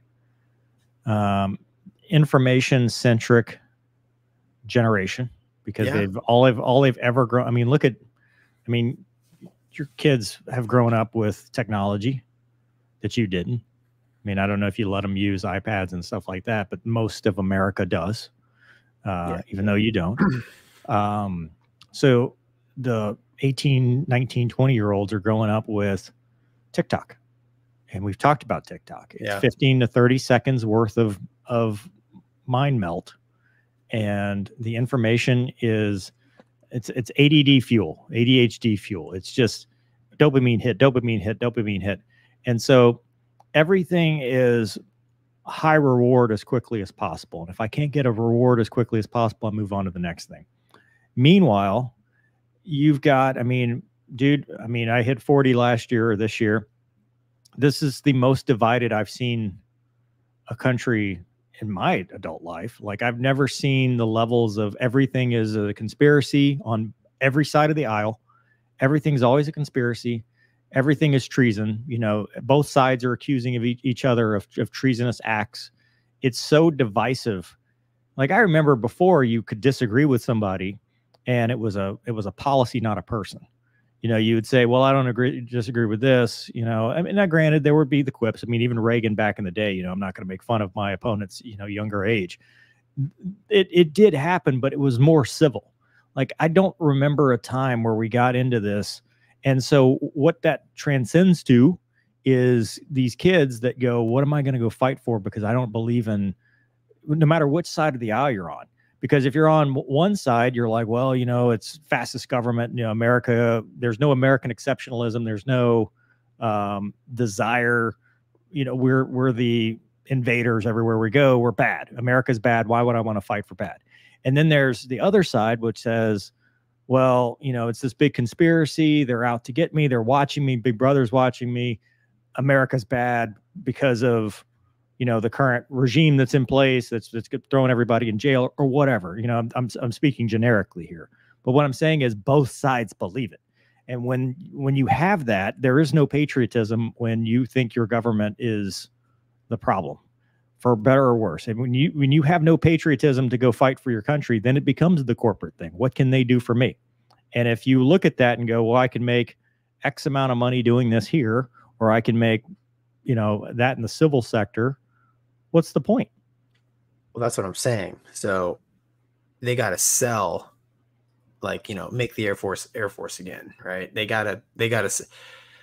gone away from that. And that guard that we played, that guard commercial a couple shows ago, now that's a step in the right direction. But, you know, there are young people out there. I mean, I didn't know anything about politics or world stuff.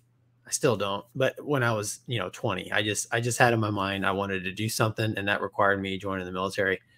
And I think there's young people out there like that now, and that's what the military needs to focus on, being the military, is what I'm saying. Well, but that's partly because Number one, the people in charge have been in charge way too long. Oh, I get it. I agree with you. Everything you said is 1000% right. But but look at it. The people that have been in charge for like 60 years. Like we desperately need to get new like blood, who? new faces everywhere.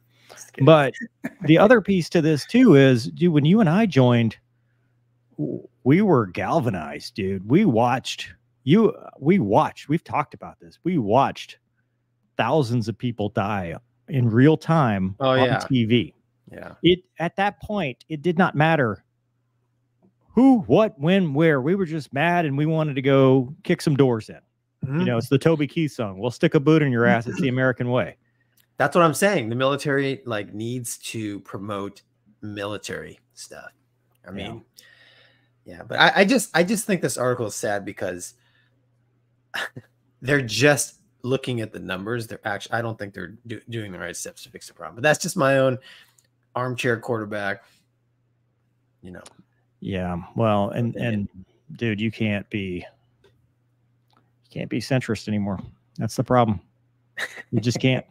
Nobody will let you. Nobody will let you, dude. There is no patriotism. Is this show left or right, Mover? Go ahead. You can't be. You can't be anything. Everybody gets mad at you. Yeah, for whatever reason. I don't pay attention to it. Gonky, you just don't want to talk about it. I get it. All right. Plexi says, your take on using $2 million missiles to shoot down $2,000 drones. How long is that feasible? How much does it cost to lose an American serviceman or woman or whatever? Hey. Well, Plexi, I mean, yeah. Plexi has a point. He just, you know, it's kind of like we joked about. How much was the Chinese balloon and how many missiles do we shoot at them? You know? Does it matter? Money's already spent. But is it? I don't know, man. Yeah, money's already spent. I mean, money's already spent. I understand what he's saying. But you got a good point where it's like, well, if it's $2 million to keep it from blowing a hole in the side of a ship and sending it to the bottom of the ocean, then it's actually totally worth it because the ship was $2 billion. Yeah. That's a Michael Aiken, huh? That's a police dog. Be careful. Yeah, she is well, and you can't even be a cop without people hating you. For reference, Gonky setup at Wings, ProSim U3, GS5C, Brunner FSSB stick, butt kickers, SRS seat shaker, Thrustmaster rudders, Leap Motion 2, WinWing setup, 75-inch LED TV, 7950X, 4090 Strix. Dude, how did you not win? God, dude. Mike, thank you. This was like 4D chess you were playing. Meanwhile, I'm sitting. This is what I'm talking about. This is what I'm talking about. When I mean, how fortunate I am to have these guys, you know, supporting the channel and Mover kicking my butt all the time. Mike, thank you. So I don't know any of those specs, but there it is. There it is. Wow, that's awesome. Thanks, Mike. Wow, are the bad guys lowering their standards? So there's another philosophical answer. Who are the bad guys? Mm-hmm. There's dude, 80s we had the commies. Rocky. I can't even say commies now with people getting mad at me. Like commies are some people like the commies now. They want to be commies. That's crazy, man. Yeah. I mean, their plan is working. Yeah. Who's they? Seems like easy math. Less pilots equals more drones, UAVs. Yeah. Whether it's good or bad, I don't like it. Luna, I need some emotional support after that comment. Doug, I do read USS history. I thought I was alone. Oh, Doug, you guys are big cheese. All right, moving on to the next. What are we at? Oh, yeah. Hey, so a little bit of GA news. As a man who's been wrongfully accused myself, Trent Palmer. Do you know this story, Gonky? You've mentioned it before. Refresh my memory. So Trent Palmer, he's one of the Sky Cowboys or something. He flies the STOL aircraft. I thought about this because we talked about air cams last week, which is why Google's probably recommending it to me. So he was going to a friend's house and he did this like low pass. And he's like, this was an intel gathering pass. And I did a go around and there was video and they said, well, hey, you were within 500 feet of another building. We're going to suspend your license for 120 days. And he took it all the way to the NTSB or whoever, the board. And lost and is appealing the 120-day suspension of his license. And so in this article that Douglas has, which I've just summarized, the EAA and AOPA have both stepped up to help address the Federal Appeals Court on Palmer's behalf, maintaining the NTSB board was consistently ignoring provisions of the pilot's Bill of Rights. He noted that FAR 91-119 specifies altitude restrictions carry the qualification except when necessary for takeoff and landing. And he said that his low pass was necessary for takeoff and landing because, well, I was checking it out and I decided not to land. Punishing him for a prudent decision could induce other pilots to land to avoid a violation, even when better judgments. And then AOPA Legal Services has helped with this, as well as a petitioner brief on December 11th. And they have till January 17th to file a response. So I thought we could talk about that for a minute. Not much beyond. It's a good example of why a lot of pilots hold the FAA in such high regard. Well, and it goes back to what we were just talking about. People don't trust the government. Remember Reagan's, I'm from the government, I'm here to help you. Bad. That's bad. Yeah, when you hear those words, the most terrifying words in the English language. I remember this story now, and we only know from what we've read. I don't know all the crazy details, but it sounds like he just did a low pass over a potential place he wanted to land to check it out. I've done that in Cessnas. It was like a RC field or something. It was like a very small field next to this guy's house, and they got the security cameras or something. I don't know. Yeah, how it's insane to me to think that. All right, let's just give it a shot for go for a landing the first pass. Why wouldn't you do? You can call it an inspection pass. This might be personal, but I would say I think a lot of people in power tend to want to do the most severe thing as soon as possible. When even, let's say he's guilty, let's say he did it, he buzzed this place. What benefits the flying public more? Educating this guy and having him as part of his penance, like, hey, dude, you screwed up. Why don't we together educate the public? And, we're not going to suspend you because we think you flying actually helps general aviation. We think you're a good ambassador for aviation. Let's educate together. Let's do a campaign together. I guarantee you would have said yes. Dude, the FAA doesn't care about general aviation. General aviation is dying. Yeah. It's a government agency. They don't need to make a profit to exist. But I have that's a pretty cynical take, Gonky, because I have heard of some FAA examiners from FSDO say that our goal is to educate. Like they have come out and said that. They have said our goal is to educate. 9 times out of 10, we will not issue a violation if we don't have to. We use our discretion because our goal is to educate. And if in a cooperative situation, we would rather do the education. I could see how this guy gets a violation from a disgruntled or an uneducated FAA type, but it surprises me that he took it, did the legal action to appeal it, and it they didn't overturn it. That's what's surprising. Either we're not hearing all of the story, so either he did do something that was not consistent with safe operation of the airplane, or it is literally the FAA just reinforcing the stigma that most pilots have about the FAA. Yeah, that's all I'll say about that. Luna knows. Look, she's out of here. She's gone. She's like, I'm out of here. She left. I was watching her. She just pranced out. I'm like, what did you just do? Yeah. I'm kind of concerned about the way she walked out. All right, cool. Douglas, you got anything to add? Not really. I followed it from the beginning. You have to really look for it. I couldn't find it on short notice, but you can actually see the footage. Are we missing anything of what happened? No. Well, other than the part where the guy whose land he was going to land on has a neighbor who doesn't seem to really like him or Trent. Maybe is he an FAA guy? No. No, he's the one that reported it, though. Yeah, it would have never been on anybody's radar otherwise. Yeah. Yeah. Well, I'm not saying the FAA always makes the wrong decision. That's not what I'm saying. But this article is pretty. Well, there was a recent. I saw this video thing about somebody landed a helicopter on their own house, and the whole neighborhood complained to the FAA because they're like, "Oh, it scared my dogs. Oh my God!" And it's like,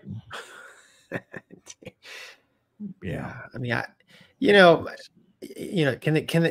I mean, you're a cop. You just give the guy a warning. I mean, I do give warnings. That's what I'm saying. I'm all about the warnings. I think the process is the education. Yeah, and I can speak for that firsthand, having been through it. The process sucks. Well, yanking a guy's license for 120 days. How is that educating him? That's what I said. Gonky, did you listen to nothing that I said? That what they should have done was cooperate, collaborate. I agree with you, and I'm reinforcing your fact of like, hey, their slogan of "We're here to educate" is maybe I don't agree with it. I don't know. Well, here's the thing I've learned with the government. When they dig in, so in a case like this, right? Two sides. Let's say it started in a situation, because this is what happens when you've got a situation where one party in authority doesn't understand or gets angry, uses emotion, and maybe not 100% backed in facts or logic or reason or even the law. Let's call it that. They dig in, okay? And then party B fights it because they're like, well, holy shit, that's not fair. I'm not going to, no, look at this. Well, then the entire organization defends itself. They circle the wagons. So at every level above that, nobody will then, because the government it's a self-licking ice cream cone. It exists because of itself. Like it doesn't really offer much beyond itself. So to protect itself, everyone above that, i.e. in this case, all the way up to the NTSB, well, they're going to say, yeah, we're right. No, we're right. And we're not going to say we're wrong, because at that point, it snowballs to the point that it's a huge deal if they say they're wrong. So they're going to dig their heels in. And when you get beyond a certain point, there is no return. Now it has to be the appeals court, and it has to be this big fight, because it sounds like a swamp. It does get swampy. Sounds like a swamp I've heard about. Swampy swamps. All right. Turkey has a 5th-gen fighter. Gonky, that's your story. Yeah, this is wild. I had no clue. I don't know, Doug. Did you? I don't have multiple screens. You want to summarize it, or? Yeah, it's pretty much just what the headline says. Turkey has set a date for the maiden flight of their 5th-generation fighter jet. That's called the Khan. And let's see. On March 17th, the TFX National Combat Aircraft 5th-generation stealth fighter jet emerged from the hangar for the first time and positioned itself on the runway, while it was officially given the name Khan by President Recep Erdogan in a ceremony held in TAI headquarters. Wow, there's a lot of pronunciations. I'm not even going to try. It's a 21 meter, 69 foot. There you go. They got that right. Nice. It's going to be a smashing success. There you go. Can reach a maximum speed of 1.8 Mach, thanks to its twin engines, which produce 29,000 pounds of thrust. 60,000, almost 60,000, 58,000, almost 60,000 pounds of thrust. But how much does it weigh? It doesn't say. It's 29. Let's see. So is it 29,000 each? Yes. Holy That's cow. what it says, yeah. Khan boasts all technologies and features found in 5th-generation warplanes that will provide the opportunity to strategically attack air-to-air and air-to-ground targets. Has completely domestic infrastructure for secure data sharing and the use of smart munitions. Yeah, so I had no idea. Mover, did you have any idea that Turkey was developing a 5th-gen fighter? So like when I saw that picture, I was like, they put a picture of a Raptor, but that's actually the airplane. Has it flown? I micro tomorrow. Did it fly? Tomorrow is his maiden flight. So I did a little research on this, and it's pretty fascinating because, like I said, I've never heard of this. Like it's never in any threat brief or any of that stuff. And they started developing. So they fly the F-16, right, Turkey, and they want a replacement for the F-16, and they don't want to rely on anybody else, right? What if they're not friendly to the Americans or the Russians or whatever? They want their own airplane. So they've stood up their own, tactical aviation industry. And they reached out, for help developing aircraft, but they started this in 2010, and, in 12, 13 short years, here's their first stab at it. And I think it's pretty cool. I have no idea what the capabilities are. I mean, nobody does. At least I couldn't find anything concrete when I was reading through the interwebs, but it looks a lot like an F-35 and a Raptor and an Eagle kind of had a three-way. And it's one thing to design it and fly it. It's another thing to mass produce it. Yeah. And I'm going to totally just looking at the picture. So if you remember when we had Rick, right, the engineer on? Yeah. So like if you look at the back of this thing, it has the canopy opens the wrong way, just like right. F-35. Now look at it doesn't look at the tailpipe. So the tailpipes are round, right? So like I remember Rick saying that's not real good for yeah, but that's what the Su-57 does.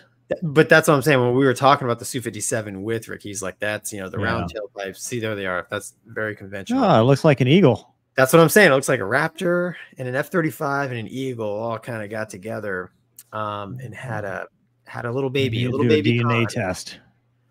But obviously we're right. The thrust is pretty crazy, but why does it go Mach 1.8? It probably doesn't have any kind of variable geometry inlet, because that's kind of what limits the Hornet at those 1.8-ish speeds. But it'll be super interesting. I'm like I said, I had no idea. It is, because when you told me this, or when I saw this, I was like, oh, it's going to be like that. Was it the Iranian 313, the one that looked like a Vans RV8 cockpit that they just got, they had like a Garmin 430 off the shelf and a bunch of other stuff. Total publicity stunt. Yeah, it was just wooden, like it didn't it didn't exist. This exists, and this is a real plane. Yeah. So here's the other thing I know I didn't know before having this channel. I've learned a lot about geopolitics in my comment section. So one of the big things right now is, or the Greeks, the Hellenic Air Force, and the Turkish Air Force. Those people hate each other. NATO countries, but they hate each other, and they're constantly intercepting each other.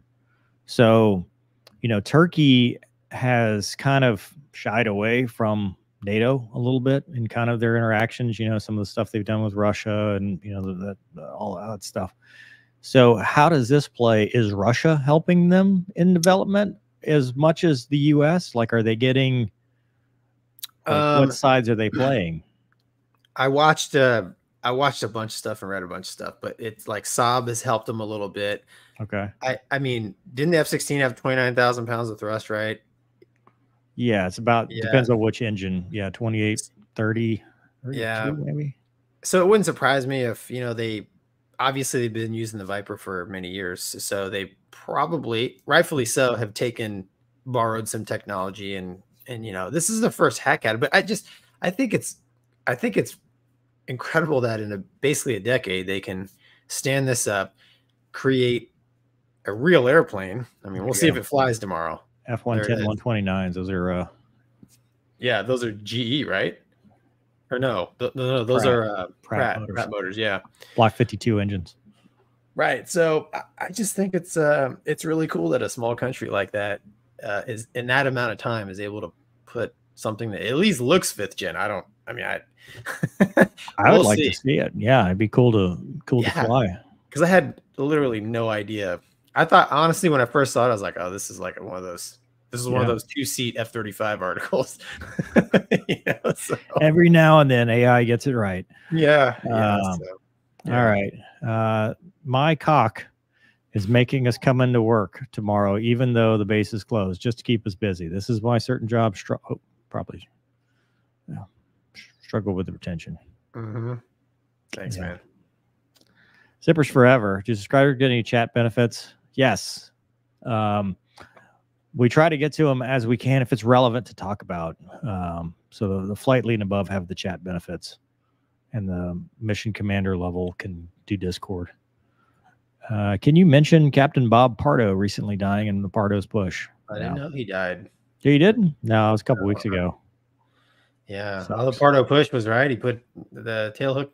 His buddy put the tail hook down. He pushed him with his airplane. Yeah, crazy. He was at Noonan's thing a while back. He was there at the golf place when they opened the golf course. Mover doesn't get paid enough to write citations. Mover doesn't get paid. Yeah, you could just stop there. Yeah. Mover gets no money. No monies. No monies, no movers, which is good. Moving on. The congressional investigation of the Osprey. So the Osprey has crashed a lot lately. And so Congress has launched an investigation into the Osprey program. Douglas, summary, sir. That was the summary. A congressional oversight Osprey commission bad. Next. has launched an investigation into the V-22 Osprey program following the most recent, I'm making that part up, following a deadly crash in Japan, which killed 8 Air Force Special Operations Service members. The entire Osprey fleet remains grounded. And I'm looking for part of the article where they mention how many people have been killed total. Yeah, it's replacing the C2. Not a mistake by the crew. All 3 versions are grounded. Face persistent questions about a mechanical problem. I swear I looked this up last time we talked about the Osprey, and it's somewhere in the 60s in terms of the number of people who have died since the inception of the program. It might be less. I'll go look it up again while you guys talk. Yeah. So anytime Congress gets involved. Yeah. I think long story short, it's a new technology kind of, and they're just the tilt rotor idea, they're just figuring it out, man. It's new operational. Well, it's mechanical. So, all right. So 10 fatal crashes killing 57 people. 23 years. Wow. Yeah. I mean, that's still a long time. Like, no crashes are good. But I mean, they're still figuring things out with, the F-16, the F-8. I mean, whatever problem they find, there'll be some sort of engineering fix, and there'll probably also be some sort of procedural fix. And that's where you get these procedures are written in blood, right? That was pounded into my cranium. Yeah. I mean, does that require congressional involvement? I don't know. I mean, that's obviously the very definition of it's getting political. But when we lose good people, we obviously want to know the answer. But 23 years is a long time, and even 57 losses in 23 years, that's still. I mean, like I said before, do I think it's safe? I think overall, yes, but I think there's stuff that they need to figure out, and. Yeah. Whatever's causing this, it could just be the operational, the way it's being operated. It's a, like you said, it's something that they're still figuring out in the operational envelope that they may have to dial back, or, some maintenance processes might have to change or something like that. But I think after 23 years, they should figure it out. That should be something. But helicopters are just dangerous, dude. I mean, that's yeah, they crash a lot. I mean, yeah, it's a helicopter plus fixed wing, so it's the worst of both worlds, traveling faster and with more people. Yeah. So, I mean, we were just talking about before the break, or before we started, about a Chinook where, an iPad got wedged into the anti-torque pedals and resulted in a mishap because the iPad fell off the mount. I mean, it's a dangerous thing. And unfortunately, I mean, the V-22, it's kind of it's a very unique flying machine. So it's not like there's a lot of them out there and they're just accumulating a lot of hours to figure this stuff out. I mean, that's why I think it's happening over time. I mean, I don't know. It's either way, look at it, it's sad. They're going to find out what's wrong with it. And I'm confident it'll get fixed. It's just, it's just sad that 23 years is a long time. Yeah. I mean, to me, that's just, I mean, that's operational almost. You know, I mean, if you've been doing this for 23 years, you've got the technology figured out. Now it's just a matter of figuring out the operational side of things. You know, fatigue, maintenance. You know, how things, how many the life cycle and all that stuff. Like that's where you're starting to figure out how many hours before you need to start tearing stuff apart and replacing stuff. Yep. So they're going to find out. Did we want to talk about the FHP? It's a little bit different than what we're used to. I don't know a lot about it. I'll give you my completely unprofessional opinion. Douglas. I'll be the guy in the peanut gallery with. So here's the backstory, right? Florida, Opelika. This great state, by the way. Florida highway patrolman was in the middle of a pursuit, and he, you know, the guy fled a traffic stop, and so he takes off and he's running code, which means lights and sirens, and he sees this car that's driving erratically, and he's like, "That's my guy." And so our story begins as he's in the middle of a pursuit with said suspect. Roll the tape. Video you'll see only on Local 10 of an FHP trooper stopping a speeding car only to discover it was being driven by another law enforcement officer. That trooper thought he was on the tail of a reckless driver. And he was shocked to find out who it really was. Local 10 of Margot is live in Miami. Can we skip to the video? We don't need all that. Right there. Another cop. Yeah, so he pits this guy.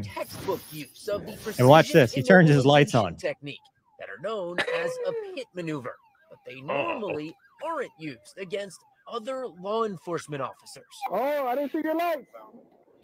Because they weren't on, sir. This incident happened on November 29th. Florida Highway Patrol received reports of a car that fled a traffic stop and was driving recklessly. After a bit of driving and following directions from dispatch, the trooper recording this dash cam video gets behind a I understand none of this, Kia by the way. and begins to follow. They leave the 826 and continue eastbound on Northwest 167th Street before making the left turn to go north on Northwest 12th Avenue. Then, right as they approach Park It's a beautiful pit. Boulevard, oh yeah, it is textbook. The Kia and performs the pit. In the middle of the pit, he turns the lights on. Watch carefully. Yeah. The driver of the Kia leans over and It's turns in a Kia. on He's his got enough own problems. red and blue light. Turns out it was the wrong car.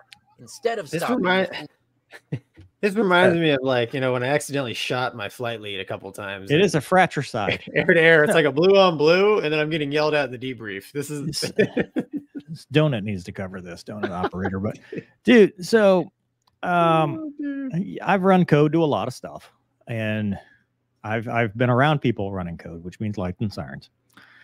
People don't get out of the way typically, but they don't usually continue with your pursuit.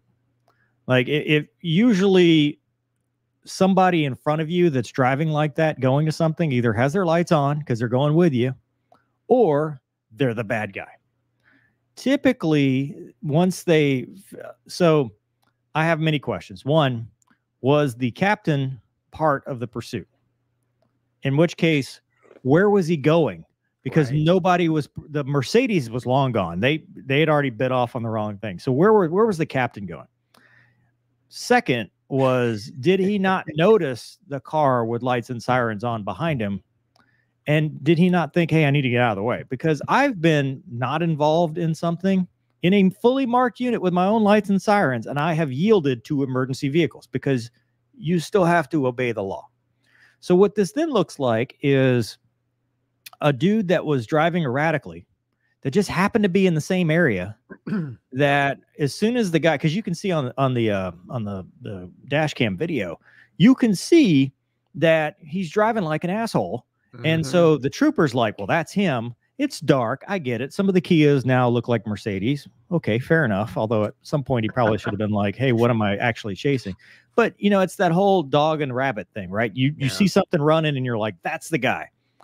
So for me, I put more of the blame on the captain because I mean, interagency wise, and I don't know, Doug, if you remember this, 10-ish years ago, there was an FHP woman that pulled over marked, I think it was Dade County unit, because he was going to a detail at 120 miles an hour. And so she does the traffic stop and she arrests him. And they were like the FOP or not the FOP, but the union was like threatening her. They were like sending stuff to her house and stuff because they were so mad that she had arrested another cop. South Florida's got a Opelika, mid Florida area. Opelika is in the middle of Miami. Yeah, South Florida. They've got issues with this. But to me, procedurally, if you're part of the pursuit, your lights need to be on. Well, first of all, you can't be primary in an unmarked vehicle. I don't know of any agencies that will allow you to be the primary pursuit with an unmarked vehicle because of just this. So if he was part of the pursuit, he should have been yielding. If he wasn't part of the pursuit, he should have been yielding. And if he wasn't a dumbass, he should have been yielding. Like, there's no reason not to yield in this case. Dude, he went into the fight without squawking. I mean, except he's oblivious. That's what I'm saying. Like, you can't, dude, you didn't check your mirrors once because that looks like he's fleeing. Like when you're driving like that, it looks like you're fleeing. And he's like, I got caught. Let me turn these on. Yeah, I got caught. Let me turn these on. And he had a vest on and stuff. Looked like he was going to something. He was just a captain. First of all, captains aren't going to pursuits. They're not going to that. He's not involved. He shows up. He's admin. He shows up like 2 hours later to, oh, yeah, hey, what do we got, guys? Like, there's no reason for that. He's just driving like an asshole. I'm a total layman, dude, but it looks pretty suspect to me. Like, what were you doing, man? Yeah. I don't know. Cool video, though. Yeah, he perfectly executed. It's not. That doesn't look good. It just doesn't look good. Anyway, Kate says, thank you for being here for us at the holidays. Thanks, Kate. Zippers Forever. Turkey had full access to the F-35 design and data and were building components before they bought S-400 and were kicked out. Yeah, there's that. Scandalous. Nathan says, the Black Hawk is very safe and beloved aircraft, but its crash rate isn't that far behind the Osprey. I don't know how comparable the situations are, but the difference of public perception is major. I think it's worse. I mean, I bet it's more than those numbers. Yeah, I mean, the Black Hawk is used. I mean, there's so many more of those. I mean, dude, a guy owns one. That Diesel Cletus. Dave or whatever. No, Cletus has a BO 105 that's from his old helicopter. A new Police Academy 5. This is at Auburn alum says a new Police Academy 5. This one is Florida man joins the academy. This guy knows better. He knows better. Gonky, you're in an IROC and full mullet with blue and red flashing lights behind you. You hit the brakes. You made a bad choice. Yeah, that's true. Just dumb. That's funny. T-tops out. Let us move on to the mental health minute. So this one's a little different. So we've talked about kind of what happens when things aren't going well. And we've talked about, how to deal with failure, how to move on, all that stuff. But this one came to my attention previously because I'd never heard of it before. And I was like, man, that's super interesting. So the arrival fallacy is basically people get sad because they work their entire lives. And that's why this applies here, because a lot of people work their entire lives for this profession. They work their entire lives to get somewhere. And then once they get there, they're like, wasn't what I thought it was going to be. And there's no sense of fulfillment. They don't get that sense of fulfillment that they thought they were going to get because, well, they had hyped it up so much in their mind. And by the time they got there, they're like, well, okay, well, I don't have anything left. And so people get sad. They get sad because they've got nothing else. And you see this a lot in like high performing professions. But in general, in the article that I was reading, or at least some of the advice was, the way around it was you've got to be a little bit multidimensional. And we've talked about this for failure where, you say, well, hey, you need hobbies, you need backup plans, you need something that keeps you going, something to live for when things aren't going well. Well, the same thing applies when things are going really well, because if you don't and you become one-dimensional, sometimes you get there and you're like, wow, this is it. But and we were talking about this before the show about billionaires that don't just stop. Elon Musk became a billionaire and didn't just stop. He's like, well, I want to put a man on Mars. I want to keep, I'm going to take over Twitter. I want to do this, because these high performing individuals, when they get there, if they stop, they're going to be sad because there's nothing left. So you'll see a lot of people pivot and have to have these other hobbies and stuff like that. And sometimes it's not what you thought it would be, but you're getting funneled into something else. And one of the things I'm going to talk about when I do the 2023 wrap up, when we're asking you about that, is sometimes things either work out or don't work out, and you find yourself in a position where you didn't expect to be there, but you're kind of glad you ended up there because you were kind of put in a position that, like the Rolling Stones song, you can't always get what you want, but sometimes you get what you need. And that is where you wind up overall, even though, you may have already achieved everything, but at the end of the day, you end up doing something better. So Gonky, I don't know if you have anything better for that. No, I mean, my random was like, oh, well said, Mover. Not a whole lot to add. No, it's a real thing. I mean, I was talking with Doug before the show. I'm like, hey, we do mental health. And he's like, yeah, arrival fasting. I'm like, what is that? And, it's, and we were talking before the show, fighter pilot, professional sports player, right? Like you achieve your lifelong goal in your 20s. Now what kind of thing, right? So, you talked about people achieving their goals and then, getting there and then being sad about it. I mean, it's a real thing. I've said before, I'm a Christian. I believe God's got a plan for you. And, if you seek that, you'll continue, you will continue to do, what you were put here to do. But where I come from, man, small town, you work at the factory, you retire and you die, right? Because it's like when they stop work and they lose that purpose, right?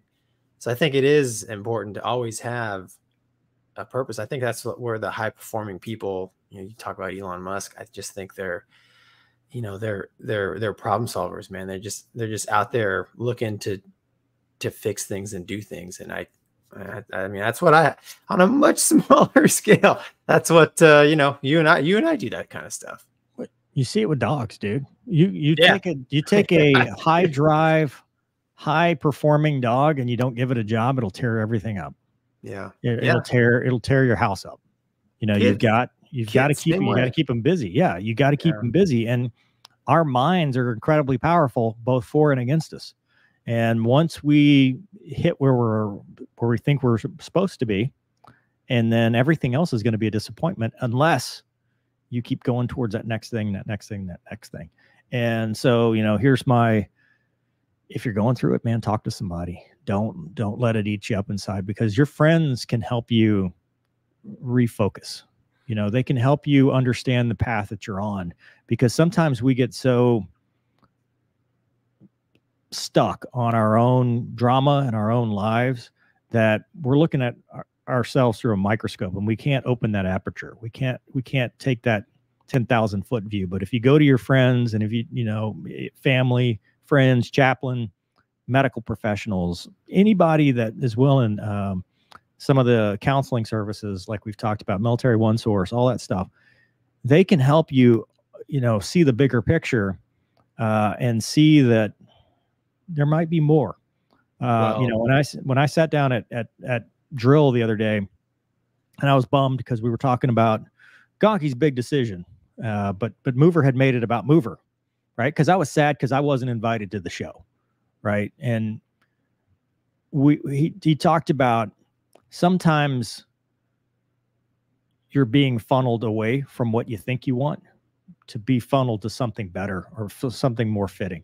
So just because in this case, we're talking about the arrival fallacy, just because you achieved it, okay, well, been there, done that. Maybe that was just a prerequisite for whatever's next. And maybe that was just your first step moving on. Maybe you are more than the sum of your experiences.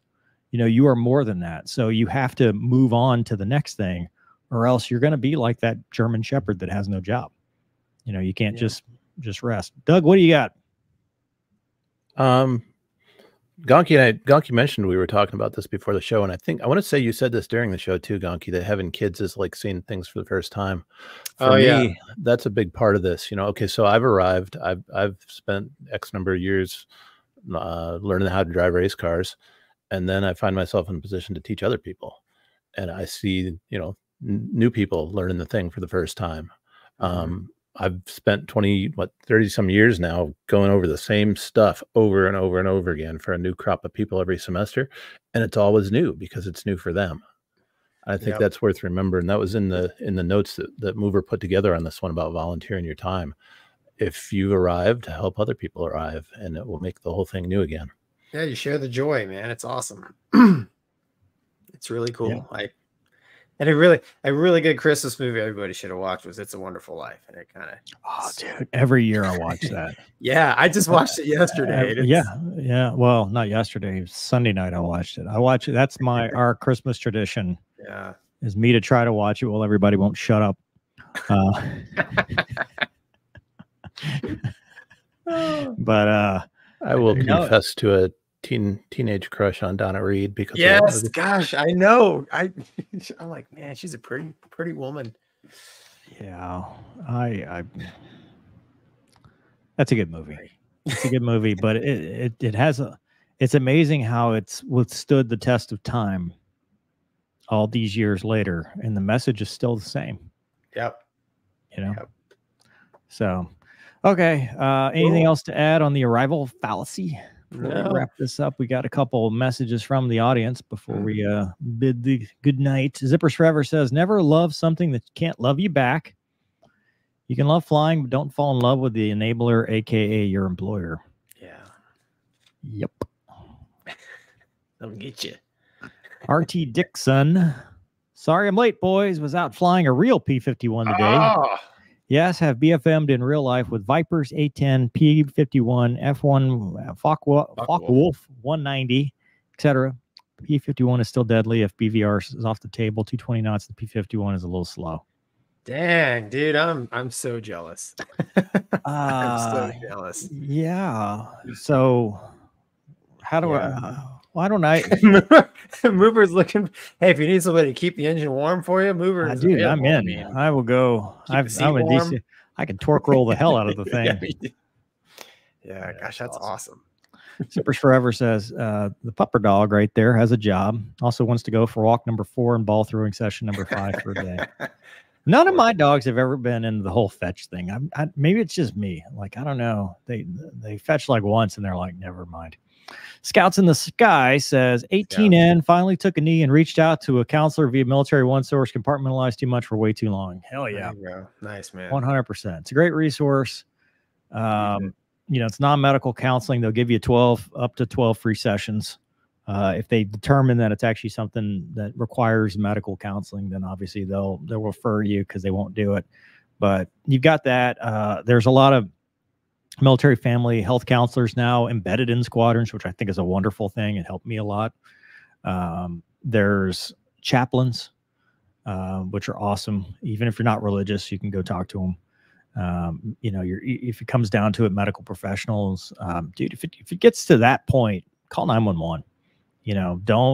Don't let this end your hope, because I'm here to tell you that no matter how bad you think it's getting, how many people you think are against you, you can come out of this on the other side.